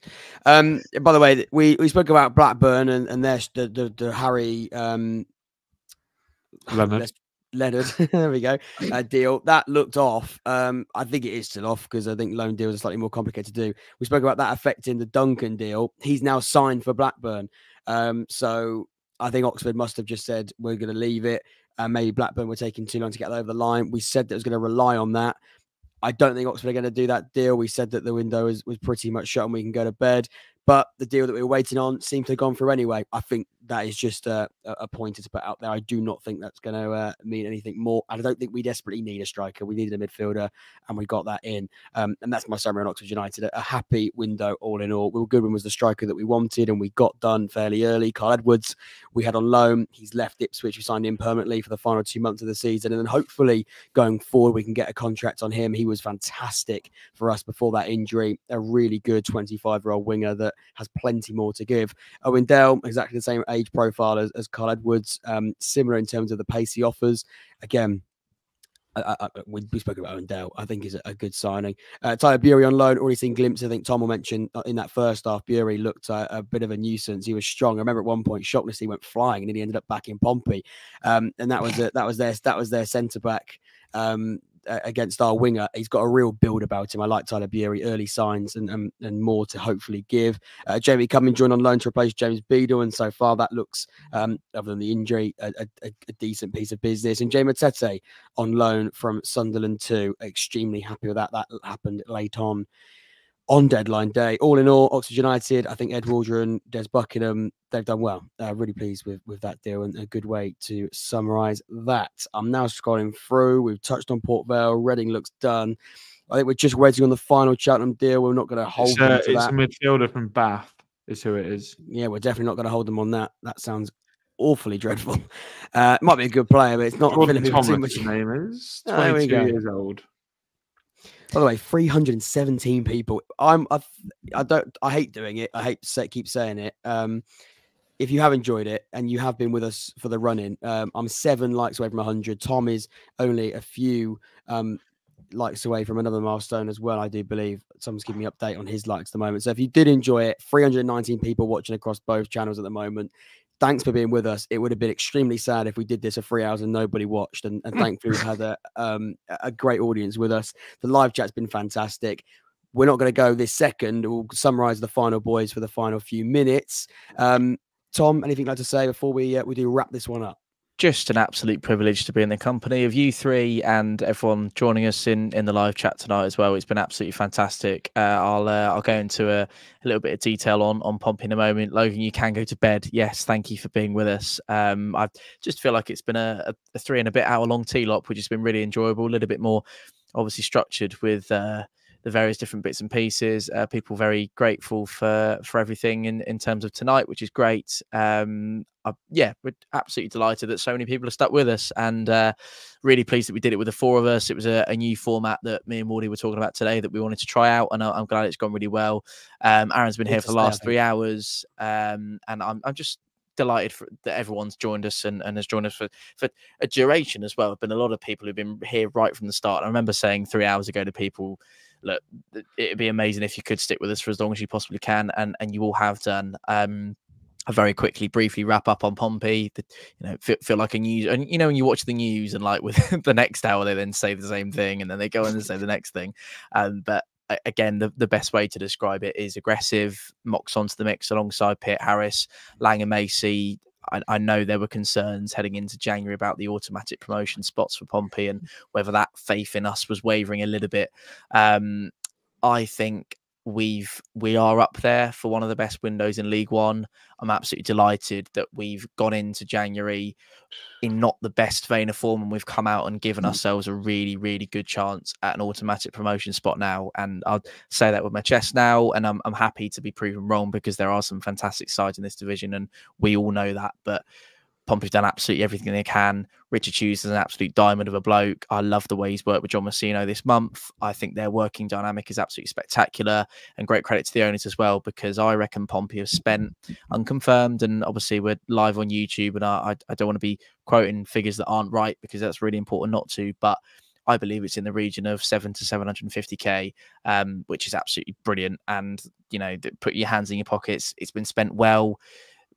People have said to me today that Owen Moxon wouldn't have joined the club if it hadn't been for Richard Hughes in the director of football role, I think that's absolutely massive, and is really important to remember. Also, the Mars Pitt Harris being patient and waiting for that to become available, the nous and the shrewdness about our January business has been nothing short of exceptional. So yes, aside for the leaders, McIntyre, Lang, Mox, and as I mentioned to you earlier on, Jack, all captain their former clubs. So people coming in and have been put some really nice stuff in the comments, apart from Reese, and Proud Daddy, who was an interesting name, but I appreciate the sentiment nonetheless. A lot better than the Sky Sports rubbish, which is very nice of you. Tropical Wanderers enjoyed himself.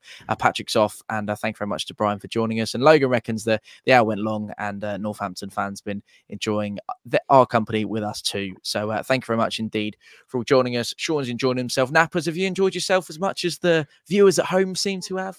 Absolutely. Before you answer that question, I can tell you that while you do answer it, Bristol Rovers are about to do another late signing. That's interesting to see. Nappers. Yeah, absolutely. Thank you for having me on again. I think they need to echo any more words that you just said. Been a nice few hours, and yeah, just talking football. Thanks for having me on. Jake, any idea what that Bristol Rovers signing could be? And also, I've got no idea, because it's just a video of Davina McCall, isn't it? So it'll be interesting to see who that's going to be. But what a fabulous good Sam Smith, maybe.